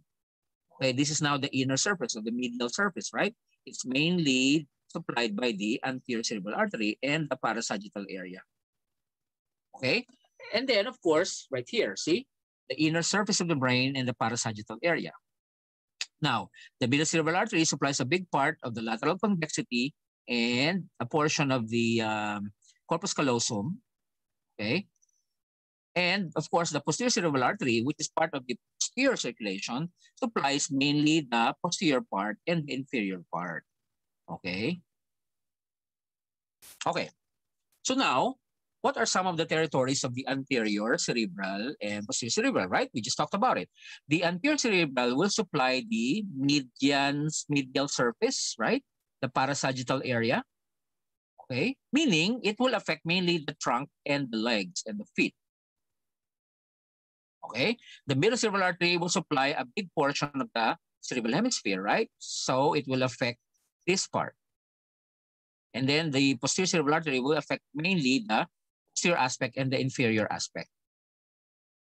Okay, so here, considering the homunculus, okay, then, okay, the middle cerebral artery will affect the head and neck and the arm, whereas the trunk and the legs are mainly involved in anterior cerebral artery.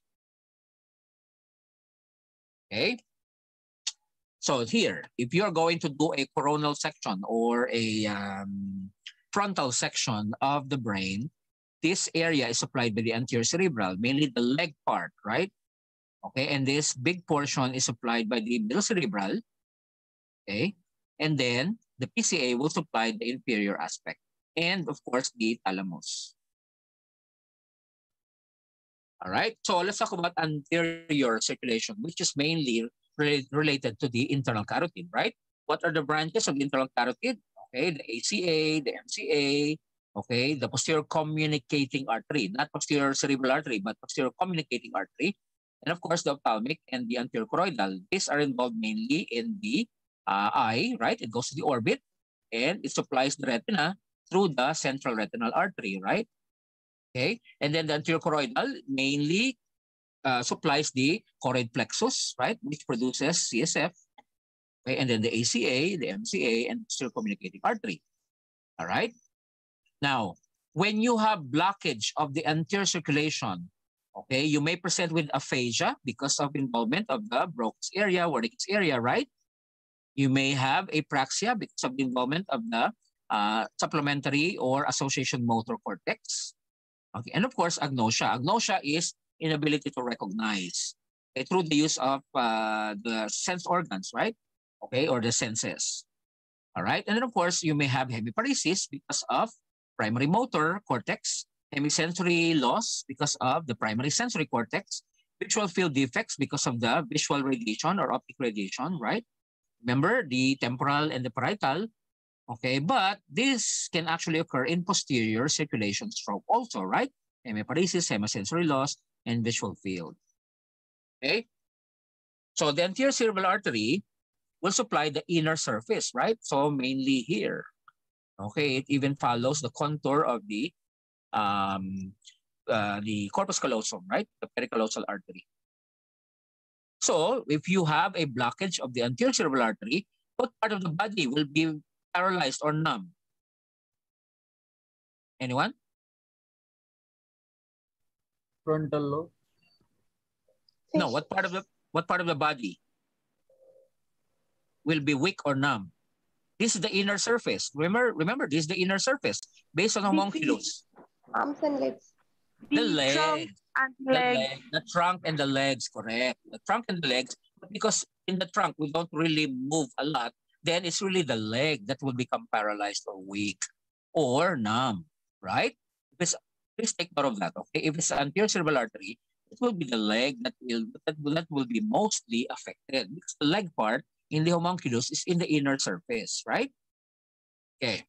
How about medial cerebral artery? Of course, you may have involvement of the frontal eye field, so the eyes will deviate to one side. It will affect the primary motor, right? And therefore, you will become hemiparetic or hemiplegic. You may have hemisensory loss because of the primary sensory. You may have problem with reading and writing because of the angular gyrus, okay? And of course, sensory, okay? The cortical sensory integration, remember the agraphesthesia, okay? Asteriognosis, etc., etc. And then even the temporal lobe, okay? So you may have Wernicke's aphasia, okay? And then of course, the hearing, you will not really have hearing deficit, but mainly what? What did we learn in the localization? The hearing will not be affected because you have bilateral projections to the, the other side is still working. But the problem is you will not be able to, what? Locate the sound. Yes, very good. Very good. You will not be able to locate the source of the sound, right? Remember the example that I gave you yesterday? A dog is barking. Okay, you can hear the barking of the dog, but you cannot identify where it's coming from, okay? Yes, sir. That's the problem with primary auditory cortex. But with secondary auditory cortex, the problem is what? If you recall. You locate the sound, but you can't interpret the sound. Very good. Okay, very good. If it's secondary auditory cortex, okay, you will not be able to interpret the sound. Okay, the dog is barking, so you're concerned. Why, in the middle of the night, maybe there's a robber entering the house, right? But you are not able to interpret the sound. Okay, you can hear it, but there's no interpretation. Okay, all right. So because this is the middle cerebral artery, right? But the middle cerebral artery will divide into superior division and inferior division. Superior is the one that goes to the frontoparietal area, whereas the inferior division is the one that goes to the temporal lobe mainly. Okay? Now, this middle cerebral artery will send off branches or deep penetrating small branches to the basal ganglia and the internal capsule. Okay, see, look at this small. These are what we call lenticulostriate arteries. And these are small branches of the middle cerebral artery. Okay, all right. Now let's go to the posterior circulation, which is mainly vertebrobasilar, right? What are the branches of this vertebrobasilar system? Okay, you have the pica, posterior inferior cerebellar artery. You have the ICA. You have the SCA, superior cerebellar, and of course the PCA. Okay, so they supply the brainstem, the cerebellum, the thalamus, and of course part of the occipital and temporal lobes. Okay? The PCA gives off branches, okay, the thalamoperforate and thalamogeniculate because they go to the thalamus. Okay, now, what will happen if you have posterior circulation stroke? You can become comatose. Why? Anyone? Why can you become comatose if it's posterior circulation? What controls consciousness or awareness? We discussed that yesterday. The brainstem. Yes, the brainstem. Why? What's special in the brainstem? Because of the reticular. Yes, very good. You know, just based on today's discussion, it looks like only one person will pass the exam next week. All right. So because in the brainstem, that's where you have the reticular formation or reticular activating system, which is responsible for awareness, wakefulness, and consciousness. So if you have infarct of the posterior circulation, the brainstem will be involved, you can become comatose. All right. Now you can get drop attacks, sudden collapse without loss of consciousness. Okay, this is because of the involvement of the brainstem, pons, etc., because that's where you will find the, remember, the corticospinal tract, right? The medullary pyramids, etc., the motor fibers, okay? Now, you may have vertigo, dizziness, nausea, and vomiting. Why do you have vertigo? Because it's where you find the nucleus of the vestibulocochlear nerve, right? The vestibulocochlear nerve, right? Okay, therefore, you may have vertigo, nausea, vomiting. Remember, this is the brain stem. This is where you have cranial nerves, right? Okay, cranial nerve palsies, of course, right? Ataxia, why? Because of the cerebellum, right?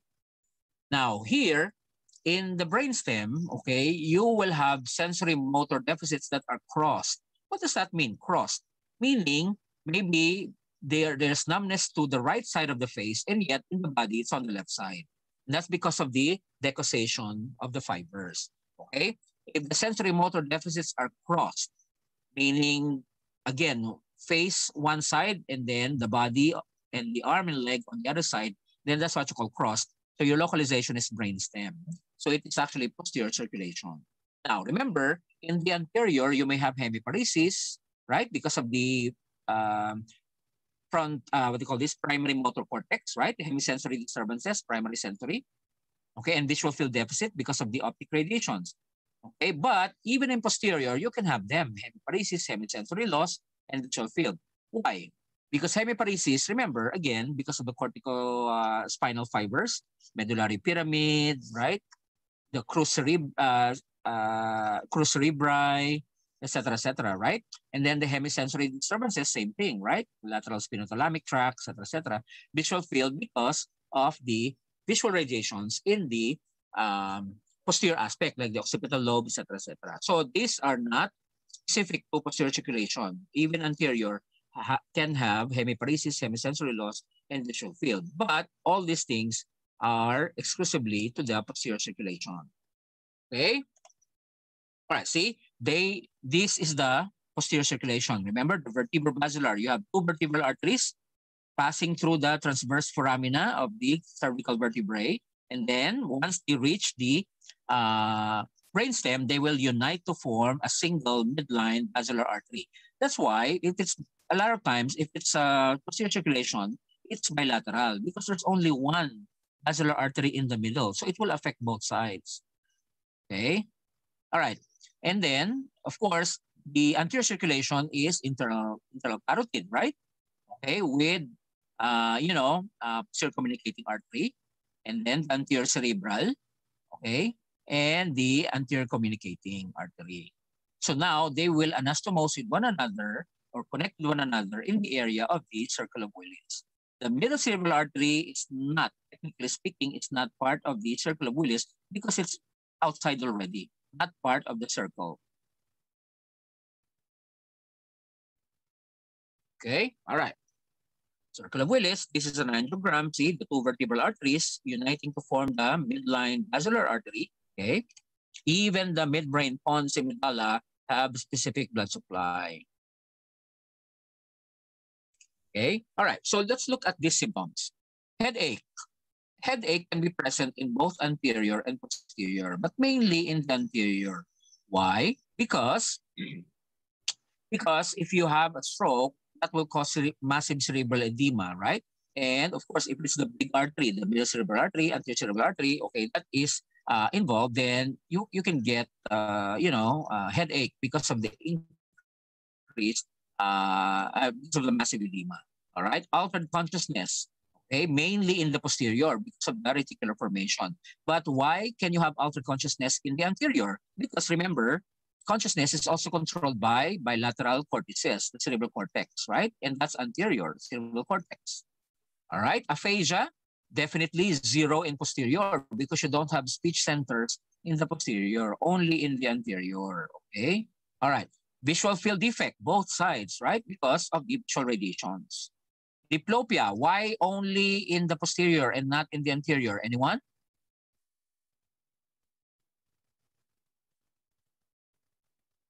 Why do you see double vision only in the posterior circulation stroke and not anterior? Well, that's because of remember, you have diplopia if the eyeballs are not together anymore, right? So there's extraocular muscles. And that's part of the cranial nerves, right? And cranial nerves is in the posterior and not in the anterior. That's why it's zero. Okay? Why do you get vertigo only in the posterior and not in the anterior? Again, it's related to the cranial nerves, right? The nuclei of the vestibulocochlear nucleus, vertigo. Or it can also be in the cerebellum, right? Okay, dysarthria. Dysarthria, not aphasia, okay? Aphasia means the Broca's area, Wernicke's area, right? Dysarthria is just problem with articulation, the way you speak. Okay, and that's because of the impairment of the muscles of the larynx, pharynx, muscles of the tongue, muscles of the soft palate, orbicularis oculi, oris, etc. So dysarthria is mainly both sides, of course, okay, but mainly in the posterior because of those things that I mentioned. Drop attacks, of course, because of posterior and not in the anterior. Hemiparesis, both sides. Okay, hemisensory loss, both sides. Okay, but mainly in the anterior because of the primary motor cortex and the primary sensory cortex. Okay, so if you know your neuroanatomy, everything comes easy. Okay, all right. Now, when you say ischemia to the brain, okay, it depends on the pattern. Okay, in the mild ischemia, for example, you had a cardiac arrest, right? But eventually, you are revived, right? Quickly because of because of the cooperation of the nurses and doctors, right? So let's say you had cardiac arrest, but you're revived, okay? So there will be mild ischemia and there will be selective vulnerability of the neurons, okay? If it's more severe, okay, then of course, it's not just the neurons that are affected, but even the glial cells and the cells of the blood vessels, the endothelium, okay? If it's complete permanent ischemia, then it becomes what we call pan-necrosis, meaning all of them.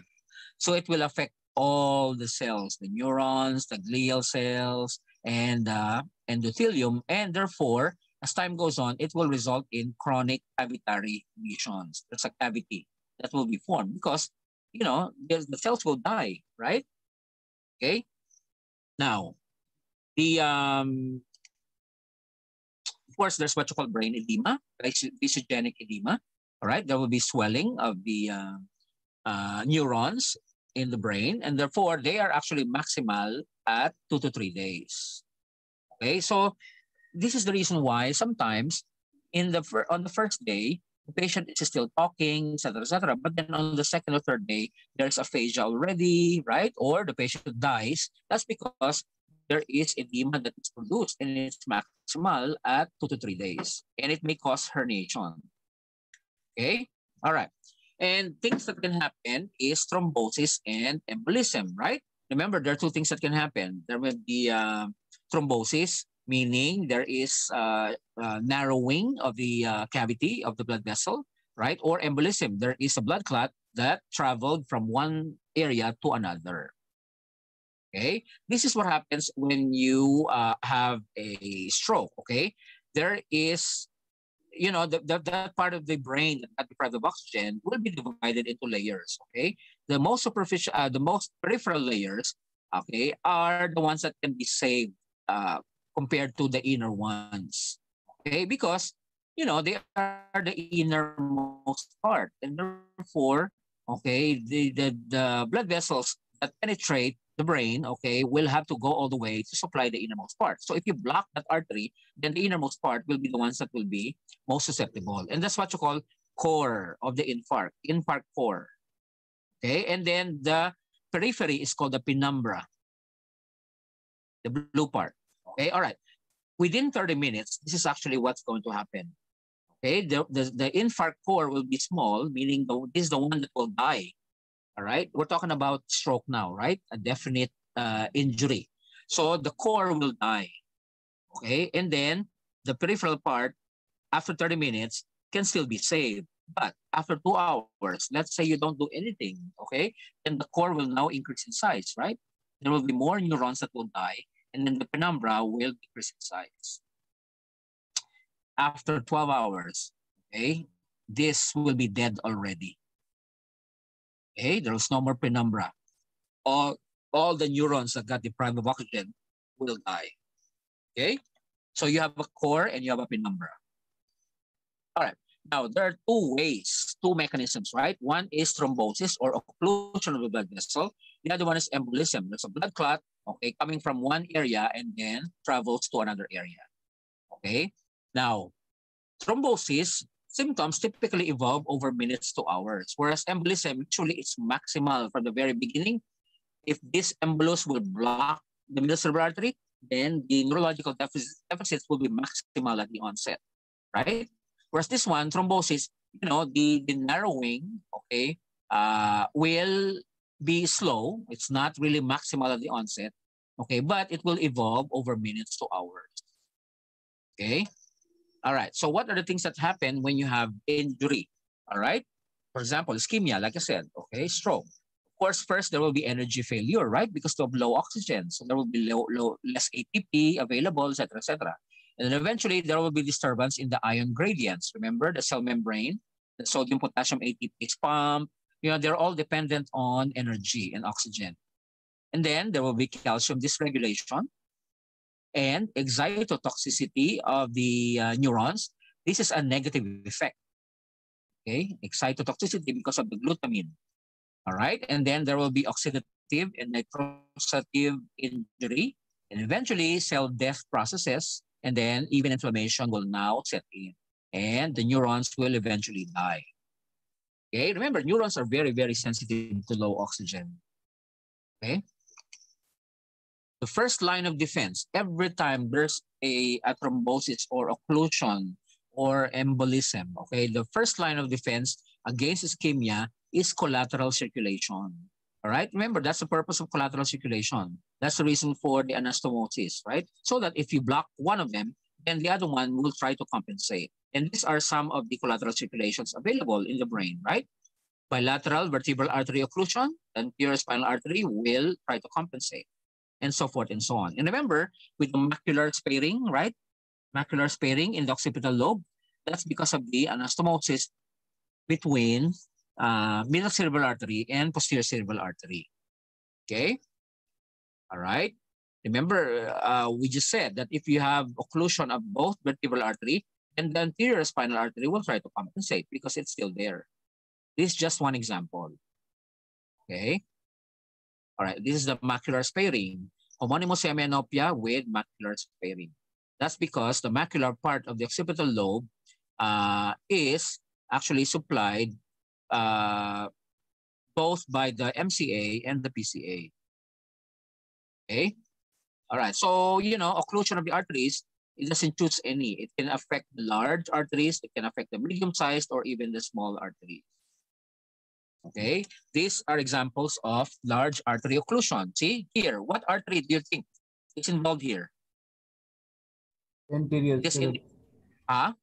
Anterior cerebral artery. Okay, anterior cerebral artery, right? Because this is the median surface, right? This is the parasagittal area. The leg, remember the homunculus, the trunk is here, the leg and foot is here. And then the arm is here, the head, the tongue, the mouth, right?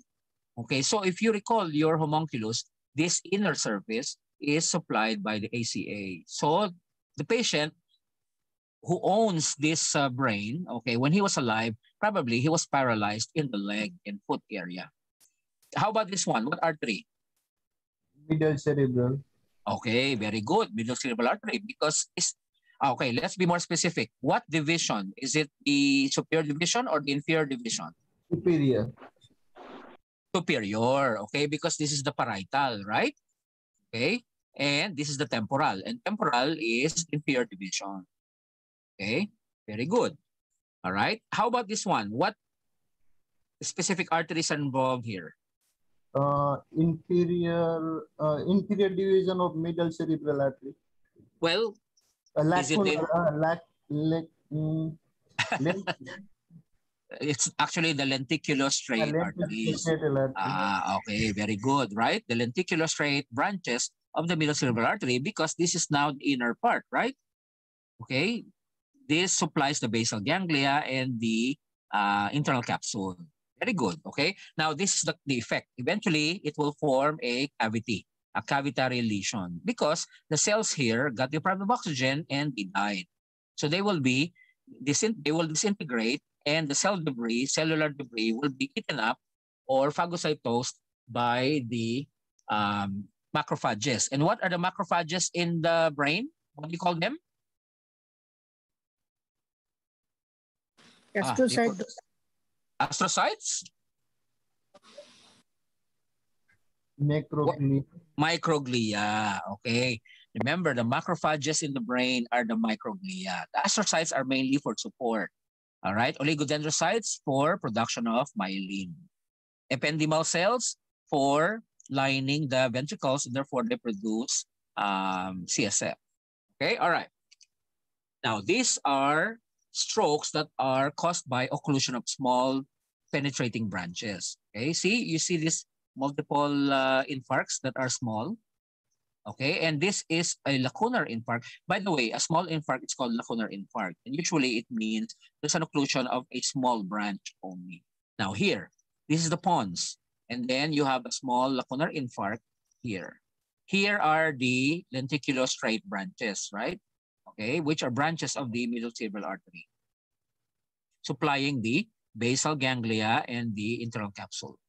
All right, see the lenticulostriate arteries. Okay, this is a small lacunar infarct. Another lacunar infarct. Okay, all right. Now, this is actually a large vessel, middle cerebral artery, specifically superior division. Okay, and eventually you will have a cavitary lesion. Imagine a big chunk of your brain is gone because they died. Lacunar infarct in the pons again. Okay, how about the clinical anatomic correlation? Again, when it comes to ACA, it's mainly paralysis or sensory loss exclusively or primarily affecting the leg.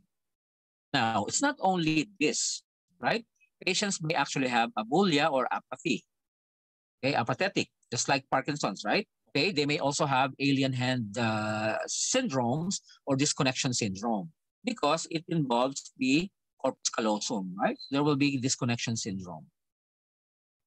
And then there is going to be transcortical expressive aphasia, not the complete expressive aphasia, but transcortical, meaning the area close to the Broca's area. And then there will be urinary incontinence because the part of the brain that controls urination is in the inner surface or median surface. Okay? Hold on a second.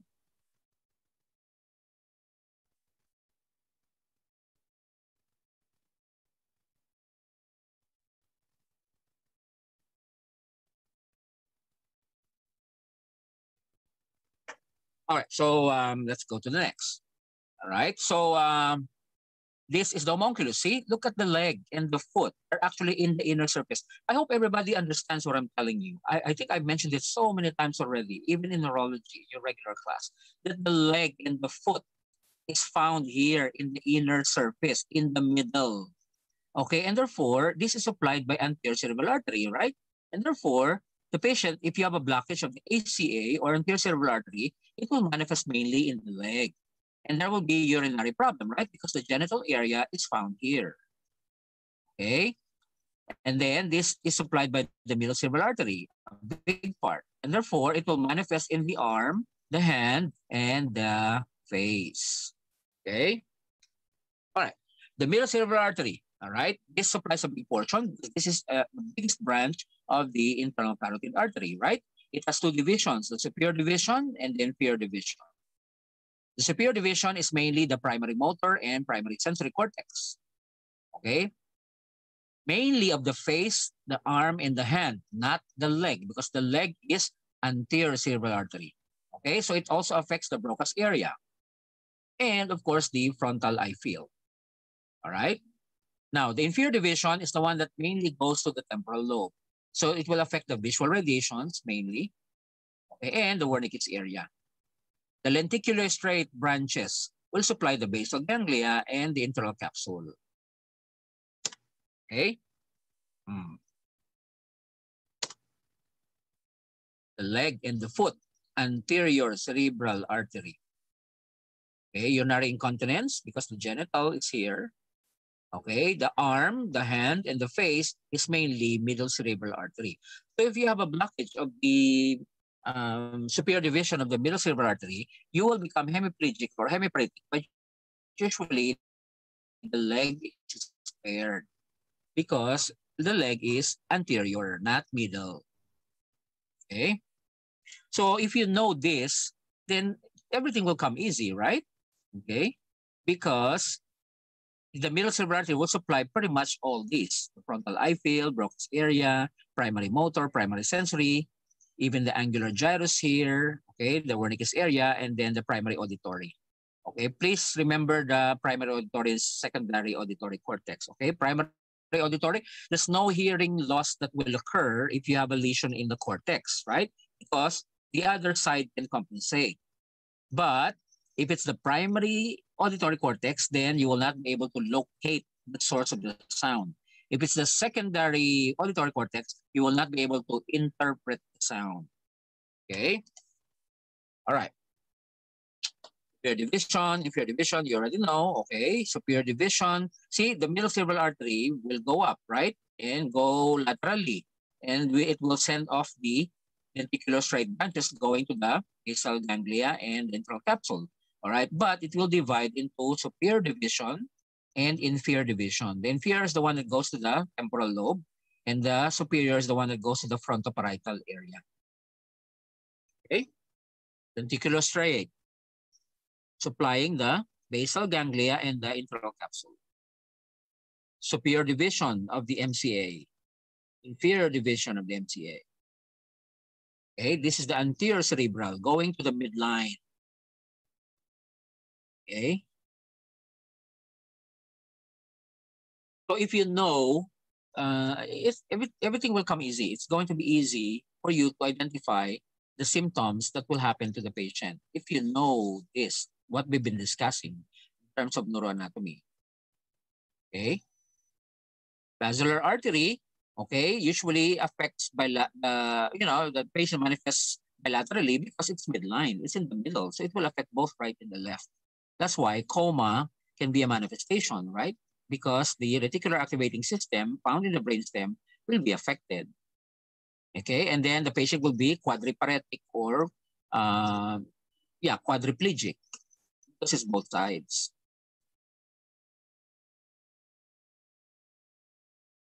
Okay, now let's concentrate on the what will you do if you encounter a patient with stroke. Let's say you admitted a patient with stroke in the ER. Okay. Of course, you have to have knowledge of neuroanatomy in order for you to identify whether it's a big or large artery stroke or a small artery stroke or lacunar infarct. Because between the two, it's more dangerous. The one that's more fatal or more dangerous is um, the large artery stroke, right? For example, the MCA, the ACA, PCA, because it's a large artery. So there will be massive edema. Whereas if it's lacunar infarct, it's only a small stroke because it only involves a small penetrating artery. But it doesn't mean there's no cerebral edema that will occur, right? Infarct is always associated with edema, but the size of the edema will be small also in lacunar infarct. Okay, so what will you do when you admit these types of patients? Of course, you will, the very important question that you need to ask the patient or the family member is, when did the symptoms start? Why is it important to identify the onset of the symptoms? Anyone?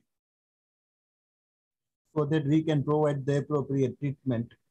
What kind of treatment are we talking about? In emergency, we can use TPA if patient Yes. in 4 to 5 hours. Okay, very good. Because of the TPA, right? Remember, the tissue plasminogen activator or the clot buster, they say, all right, is supposed to be a wonder drug. All right, it's supposed to dissolve blood clots if you give it on time. Okay, and the golden period is how many hours? 4 to 4.5 4 hours. 4 to 5 hours.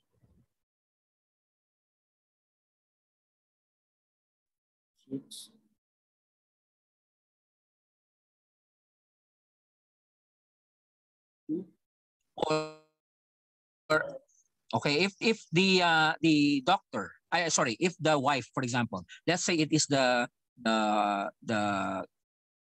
father, okay, that had a stroke, and then you ask, okay, when did he start having problems with his walking, or when did he start having double vision, or when did he start having paralysis of the right side? And let's say the wife tells you, doctor, I was already in bed, and he was also in bed, but he was watching TV, and then he went to sleep, and then when he woke up, that's when he fell to the floor because his right side was paralyzed. What do you think? Shall you give TPA or not? We can try antiplatelet, sir.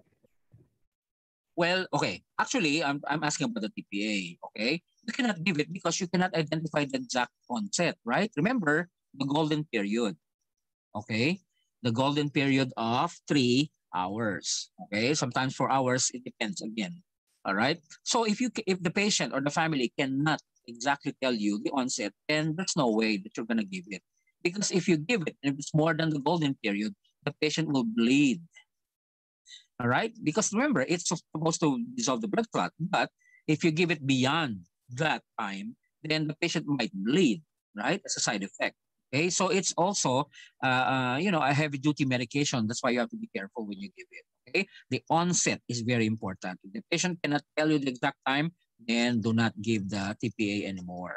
Okay, now generally, okay, you want to give TPA, right? Now there are certain indications and contraindications. You cannot give TPA all the time. In fact, only neurologists are allowed to give a go signal, okay, for giving the TPA. In fact, okay, only neurologists can give the TPA, okay? Without the neurologist, you cannot give the TPA. Basically, we're talking about stroke, okay? We're not talking about giving TPA for myocardial infarction. I'm talking about stroke, okay? All right. So remember, you're going to give it intravenous, right? Okay. So the golden period is 3 hours. Now, if it's beyond 3 hours, then don't give it anymore. And then other contraindications are, of course, number one, if the patient had recent surgery. You cannot give the TPA if the patient had the recent surgery, meaning surgery in the past month, the past 3 weeks, right? Because the patient might bleed. Okay. Another reason is if the patient had some kind of, lumbar puncture, because those are considered procedures also. So they might bleed. All right. Another contraindication is if the patient has known, blood disorders like hemophilia, right? Obviously, you cannot give TPA because they're going to bleed. All right. And then another is you have to do a CBC because you want to check if there is, low platelet count. If there is, thrombocytopenia or low platelet count, you cannot give TPA because the patient might bleed. All right. Remember, there's a fine line between thinning the blood and bleeding. Okay. So there are certain, every country, every hospital, every state, every territory has its own policies. So you have to follow the policies of wherever you're going to work in. Okay. As a doctor. Okay. All right. So, you cannot give, there are certain indications of contraindications that you need to identify. Now, another contraindication is if there is rapid improvement. Let's say, for example, you interviewed the wife. The wife said, well, doctor, around 2 o'clock in the morning, he could not get up. He fell to the floor and then he could not get up. And then he could not speak at all. And then now the patient is speaking and it's only 1 hour. All right. It's only been 1 hour. Then no need to give the TPA. Okay. Because for all you know, it's just a TIA. Right. So if there is rapid improvement, do not give it anymore. Okay. So again, you need to identify the contraindications and indications, and then you need to follow the protocols and rules and regulations of every territory or hospital or country where you are working. Okay. All right. Now, of course, if you cannot give TPA, it doesn't mean you cannot do anything else for the patient, right? Then you can actually give, antiplatelets like aspirin, clopidogrel, right? And then the dipyridamole, right? Okay, or you may give anticoagulation with heparin or Coumadin or warfarin, right? Okay, so when do you give antiplatelets and when do you give anticoagulants or anticoagulation? All right. Of course, again, it depends on the country, territory, hospital, whatever. But generally, please listen, generally, if the problem is the heart, like atrial fibrillation, mitral valve prolapse, or there is vegetations in the heart, there's cardioembolism. If it's the heart that is the cause of the stroke, then generally you give anticoagulants. Okay, you start with heparin and then eventually Coumadin or warfarin. Heparin is liquid, right? So you have to give it IV or you may give it injection, the low molecular weight heparin. Okay, and then you follow, what blood test are you going to order if you are using heparin? APTT. Yes, very good. PTT, right? Partial thromboplastin time. That's the one that you need to measure and see if you have enough dose of heparin already. Okay? And then eventually you will switch the patient to the pills or the oral part or oral form, which is Coumadin warfarin. You cannot send the patient home on IV, right? So it has to be oral pills. So you will have to switch the patient to Coumadin or warfarin. And this time, what blood test do you need to order if it's Coumadin or warfarin? PTT. No, PTT is for heparin. APTT. No, APTT is also for heparin. That's activated partial thromboplastin time. PT, not PTT, but PT, pro time or prothrombin time. Okay, don't get confused. Okay, PTT is partial thromboplastin time. That's for heparin. All right? When it comes to Coumadin or warfarin, you're going to measure the PT or prothrombin time or pro time. Okay, that's not partial thromboplastin time. PTT versus PT. Now, actually PT or INR, International Normalized Ratio. All right, which means that it's a measure of how thin the blood is. All right, you don't want to go beyond that because the patient will bleed. You're trying to thin the blood because it's too thick. You want, the blood is too thick. It's flowing too slow. You need to thin it, but you don't want to over thin the blood. Okay, so you need to do these blood tests because that will be your guide. Okay, in thinning your blood. Again, generally, if it is cardiac in etiology, then you want to give anticoagulation. Now, there are certain doctors that don't like to give it if the patient is too old already. For example, if the patient is too old, you don't want to anticoagulate with Coumadin warfarin because they will tend to fall, bump their head, So they will sustain subdural hematoma, etc., etc. So, again, it depends on the whatever policies you're going to have in your territory. Okay? All right. And of course, you need to do blood tests, right? You need to investigate. If this patient had a stroke, then you need to do a brain scan. Initially, you do a CT scan because you want to rule out if it's hemorrhagic versus ischemic. All right? If it's ischemic, okay, then you can go ahead and start the patient on either antiplatelet or TPA or anticoagulation. Okay? All right. And then you need to order other blood tests like cholesterol level. You want to check the, check the patient for blood sugar, hemoglobin A1C for diabetes, right? And then cholesterol, and then check the blood pressure. And by the way, if it's ischemic infarct, you don't aggressively lower the blood pressure. Please take note. Okay? Everybody will laugh at you if you do this, if you become an ER doctor, okay? If it's ischemic infarct, do not aggressively treat the blood pressure. You want it a little bit higher. Systolic of maybe 130, 140, 150, up to 160. That's still acceptable. But if it's hemorrhagic infarct, meaning there's blood, there's hemorrhage, then by all means, you need to normalize the blood pressure.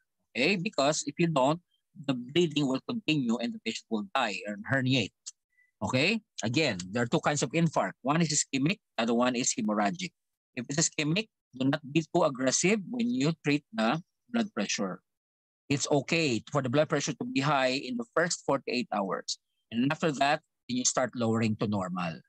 Okay? But if it's hemorrhagic, there's blood, by all means, lower the blood pressure to normal. Okay? That's one thing you should learn. And then, of course, you need to order carotid ultrasound or carotid Doppler to check if there's any narrowing or stenosis of the carotid artery. Because remember, middle cerebral artery and anterior cerebral artery are branches of the carotid, right? It is anterior circulation. But if it's posterior, okay, of course, you're not going to order carotid because posterior is vertebrobasilar, not the carotid, right? Okay, so you may do an MRI once the patient is admitted. Okay, now, if the CT scan is already very obvious, there is an infarct of the, let's say, middle cerebral artery, then there's no need to do an MRI. What is that for, right? You already confirmed it. But if it's, if there's a concern, the patient is a little drowsy, or the patient, or the CT scan is normal, because sometimes CT scan does not pick up an infarct, okay? Unlike an MRI, because it's soft tissue, the parenchyma of the brain. So MRI is more definitive.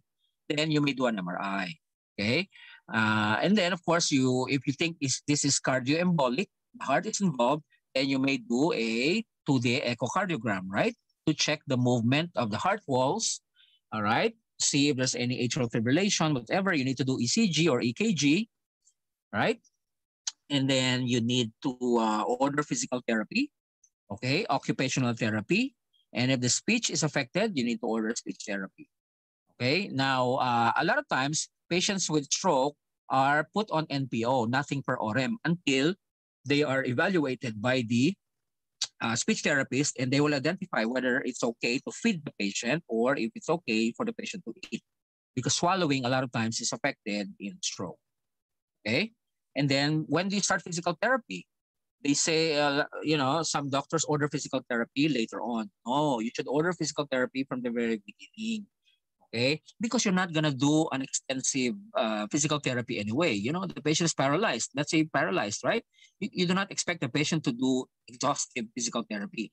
The therapist can do what we call bedside passive exercises. Okay, a little extension, flexion of the leg to prevent vein thrombosis, right? And the reason why you do that early interventional physical therapy is because you want to prevent spasms or spasticity of the extremities. Remember, they will eventually develop spasticity, right? Spastic muscle tone.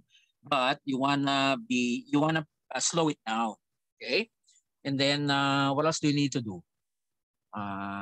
That's it, okay? So again, ideally you wanna give TPA because it will dissolve the blood clot. But if you don't know the time and there are no indications, or there are so many contraindications, then you cannot give TPA. You have to settle with antiplatelet or anticoagulant. Okay, and generally, if it's the heart, then you give anticoagulant, heparin and Coumadin or warfarin.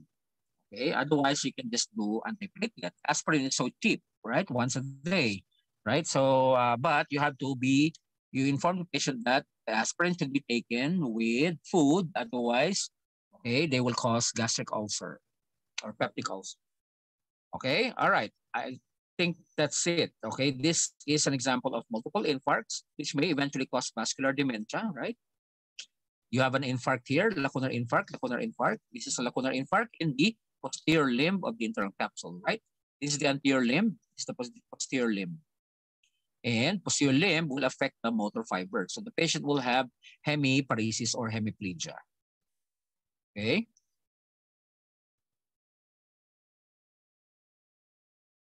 Okay, you already know atherosclerosis. This is a severely atherosclerotic artery. Look, the cavity or the lumen is reduced to a much smaller size, and yet the wall is too thick because of atheroma with calcification. By the way, vasculitis is inflammation of the blood vessels. Therefore, they will assume a rosary beading, right? Do you remember that? Rosary beads, alternating dilatation, constriction, dilation, constriction, dilation, constriction, dilation, constriction, right? This can cause stroke. Giant cell arteritis is a form of stroke, right? Polyarteritis nodosa. Moyamoya disease, if you recall your hematology module or cardiovascular module in second year. Venous sinus thrombosis, even the veins can get plugged and therefore they may cause venous infarcts, right? The superior sagittal sinus, the inferior sagittal sinus, the straight sinus, the transverse sinus, sigmoid sinus. See, look here. You don't see a counterpart, the transverse sinus on the other side, right? Only here. That means it's blocked. The contrast media cannot pass through. Okay, and you see a cortical infarct. Okay, here you can see that the infarcts are parasagittal, close to the midline. Why? Because it is the superior sagittal sinus that is blocked. Okay, here is the empty delta sign, venous sinus thrombosis.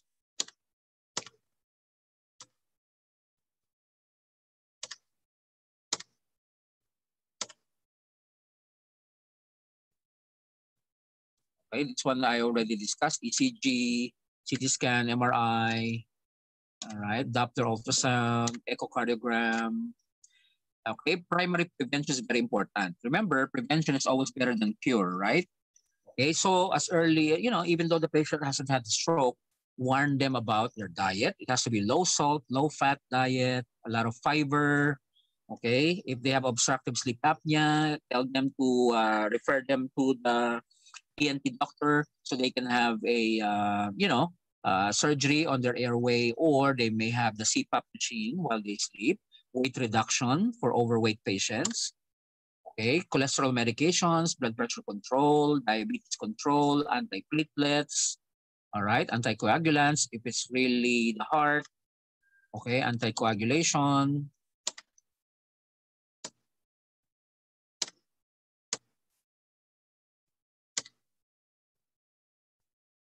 These are surgical procedures, right? If you have severe stenosis, then you may do certain procedures. You insert this and then the balloon, and then you inflate the balloon to push out the arteroma, right? To open up the lumen or the cavity of the stenotic blood vessel. Okay, you may do carotid endarterectomy. You remove the clot, the plaque. Okay, and then you insert a screen, stent. See, you remove the plaque and then you put a shunt to bypass the blockage.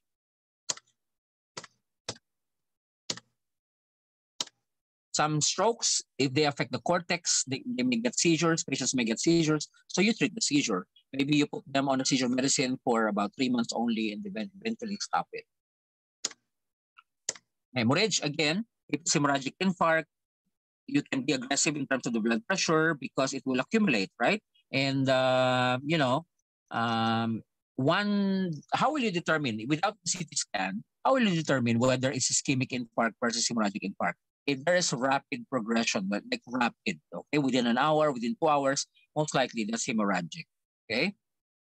Again, like I said, for example, the first time the patient came in, the patient only had paralysis on the right side. And then later on, after 2 hours, the patient cannot speak anymore. Okay, so it could be, there are two possibilities. It could be hemorrhagic versus stroke in evolution. Okay, so you need to do a brain scan.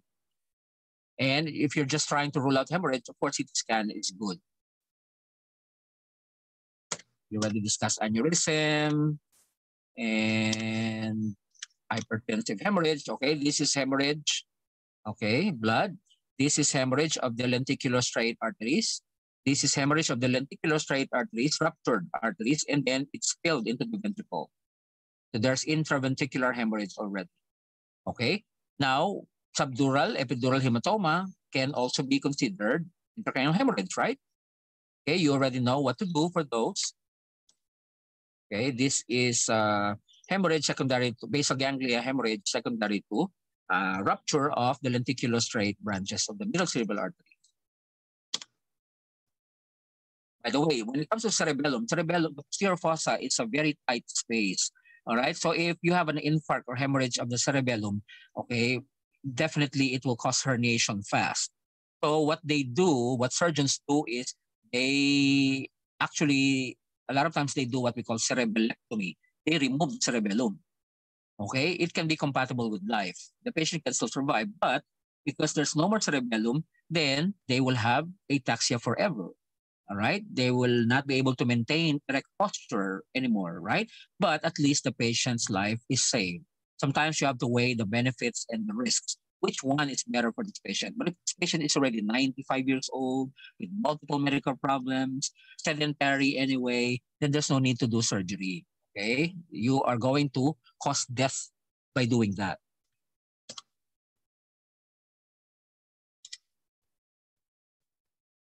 Okay, that's it. All right, do you have any questions? No more.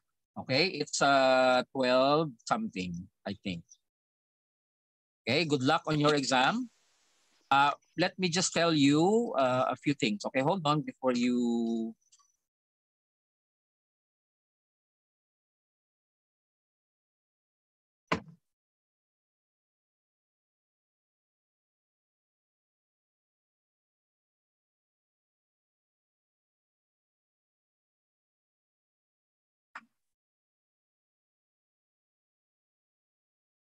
Let me just tell you a few things.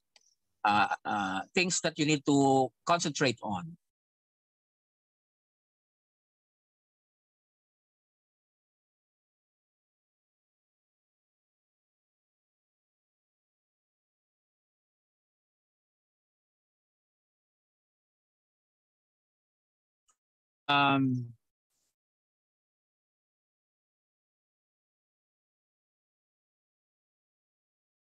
Computers slow.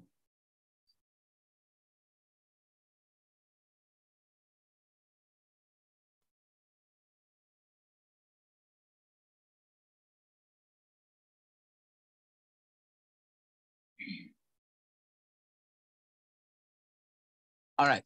Please study the, I told you the neurons, parts of the neuron.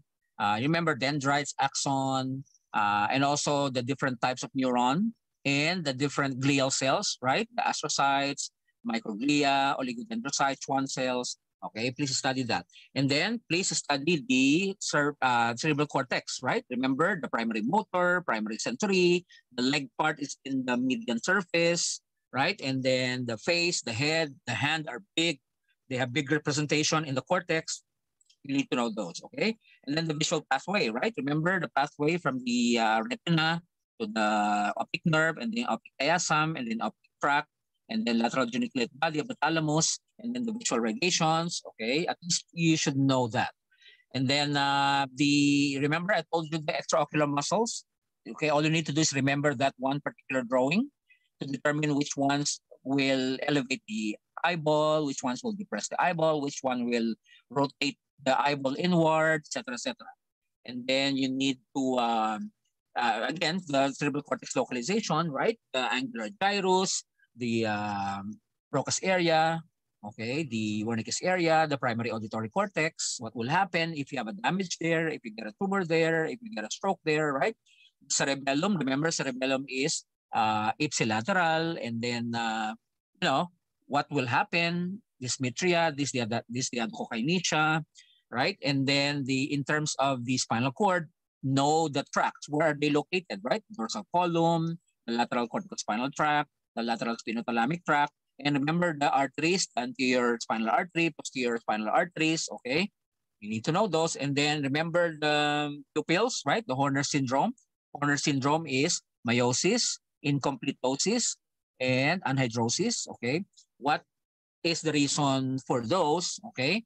And then how will you determine whether the facial paralysis is central or peripheral? Is it just Bell's palsy, or is it stroke or brain tumor in the brain? Okay, all right. And then of course the neuro exam. Remember, you need to do the different maneuvers, and of course the Rinne testing, the Weber testing, right? The muscle tone, the grades of muscle strength, right? 0 to 5, the reflex 0 to 4. Okay, and then the mental status exam. Remember the judgment, insight, the abstract thinking, etc., etc. And then how will you remember the examination of the visual or visual examination of ophthalmoscopy, the optic disc. Okay, and then the different types of headaches. Remember the more common ones, right? Migraine, cluster, tension, okay, and then giant cell arteritis, all right, and then pseudotumor cerebri, okay, and then in terms of infections, you need to know, the more common ones, the meningococcal meningitis, okay, the herpes simplex virus encephalitis, right, and then the TB meningitis, neurosyphilis, okay, and then no febrile seizures, right? And then the difference between pseudo seizures and epileptic seizures, and then the different types of seizures, and then EEG, for example. If I show you a tracing of EEG, you should know whether it's generalized or partial, or is it absence, or is it simple partial seizure, is it complex partial seizure, okay? And then, multiple sclerosis, how will you treat a patient? Are you going to give steroids, or are you going to give the disease-modifying treatments like interferons? Remember, you don't have to know the specific drugs, okay? But at least you should know what to do, okay, in the acute phase, to prevent relapse, etc., etc. And then I think that's it, right? And then the discussion today, at least you should know the differences between the different types of dementia, okay? The preferential atrophy, posterior, anterior, and then what's the main one is with vivid hallucinations, the different triads, the what else? The Parkinson's, very easy, right? How will you treat Parkinson's? What are the symptoms? Okay, and then Wilson's disease, right? Wilson's, copper metabolism, okay, Kayser-Fleischer ring, okay, and then Huntington's disease, you have a triad of, psychiatric, dementia, and chorea, okay, the trinucleotide repeat, right? And then what else? Tourette syndrome, right? The vocal tics, motor tics. Difference between atitosis and dystonia. Dystonia is the posture is sustained, all right? And then what else? Stroke. All those things that I mentioned, okay? You don't even have to go to the specifics. But if you know the cerebral cortex, then you know what symptoms the patient will show, right? Okay, hemiparesis, hemisensory loss, why coma, all right, why dizziness, etc., etc. Okay, all right, that's it. Good luck on your studies, and I will see you when I see you. Okay, thank you. Sorry, Doc. How many questions? 40. Okay. Okay, all right, thank you.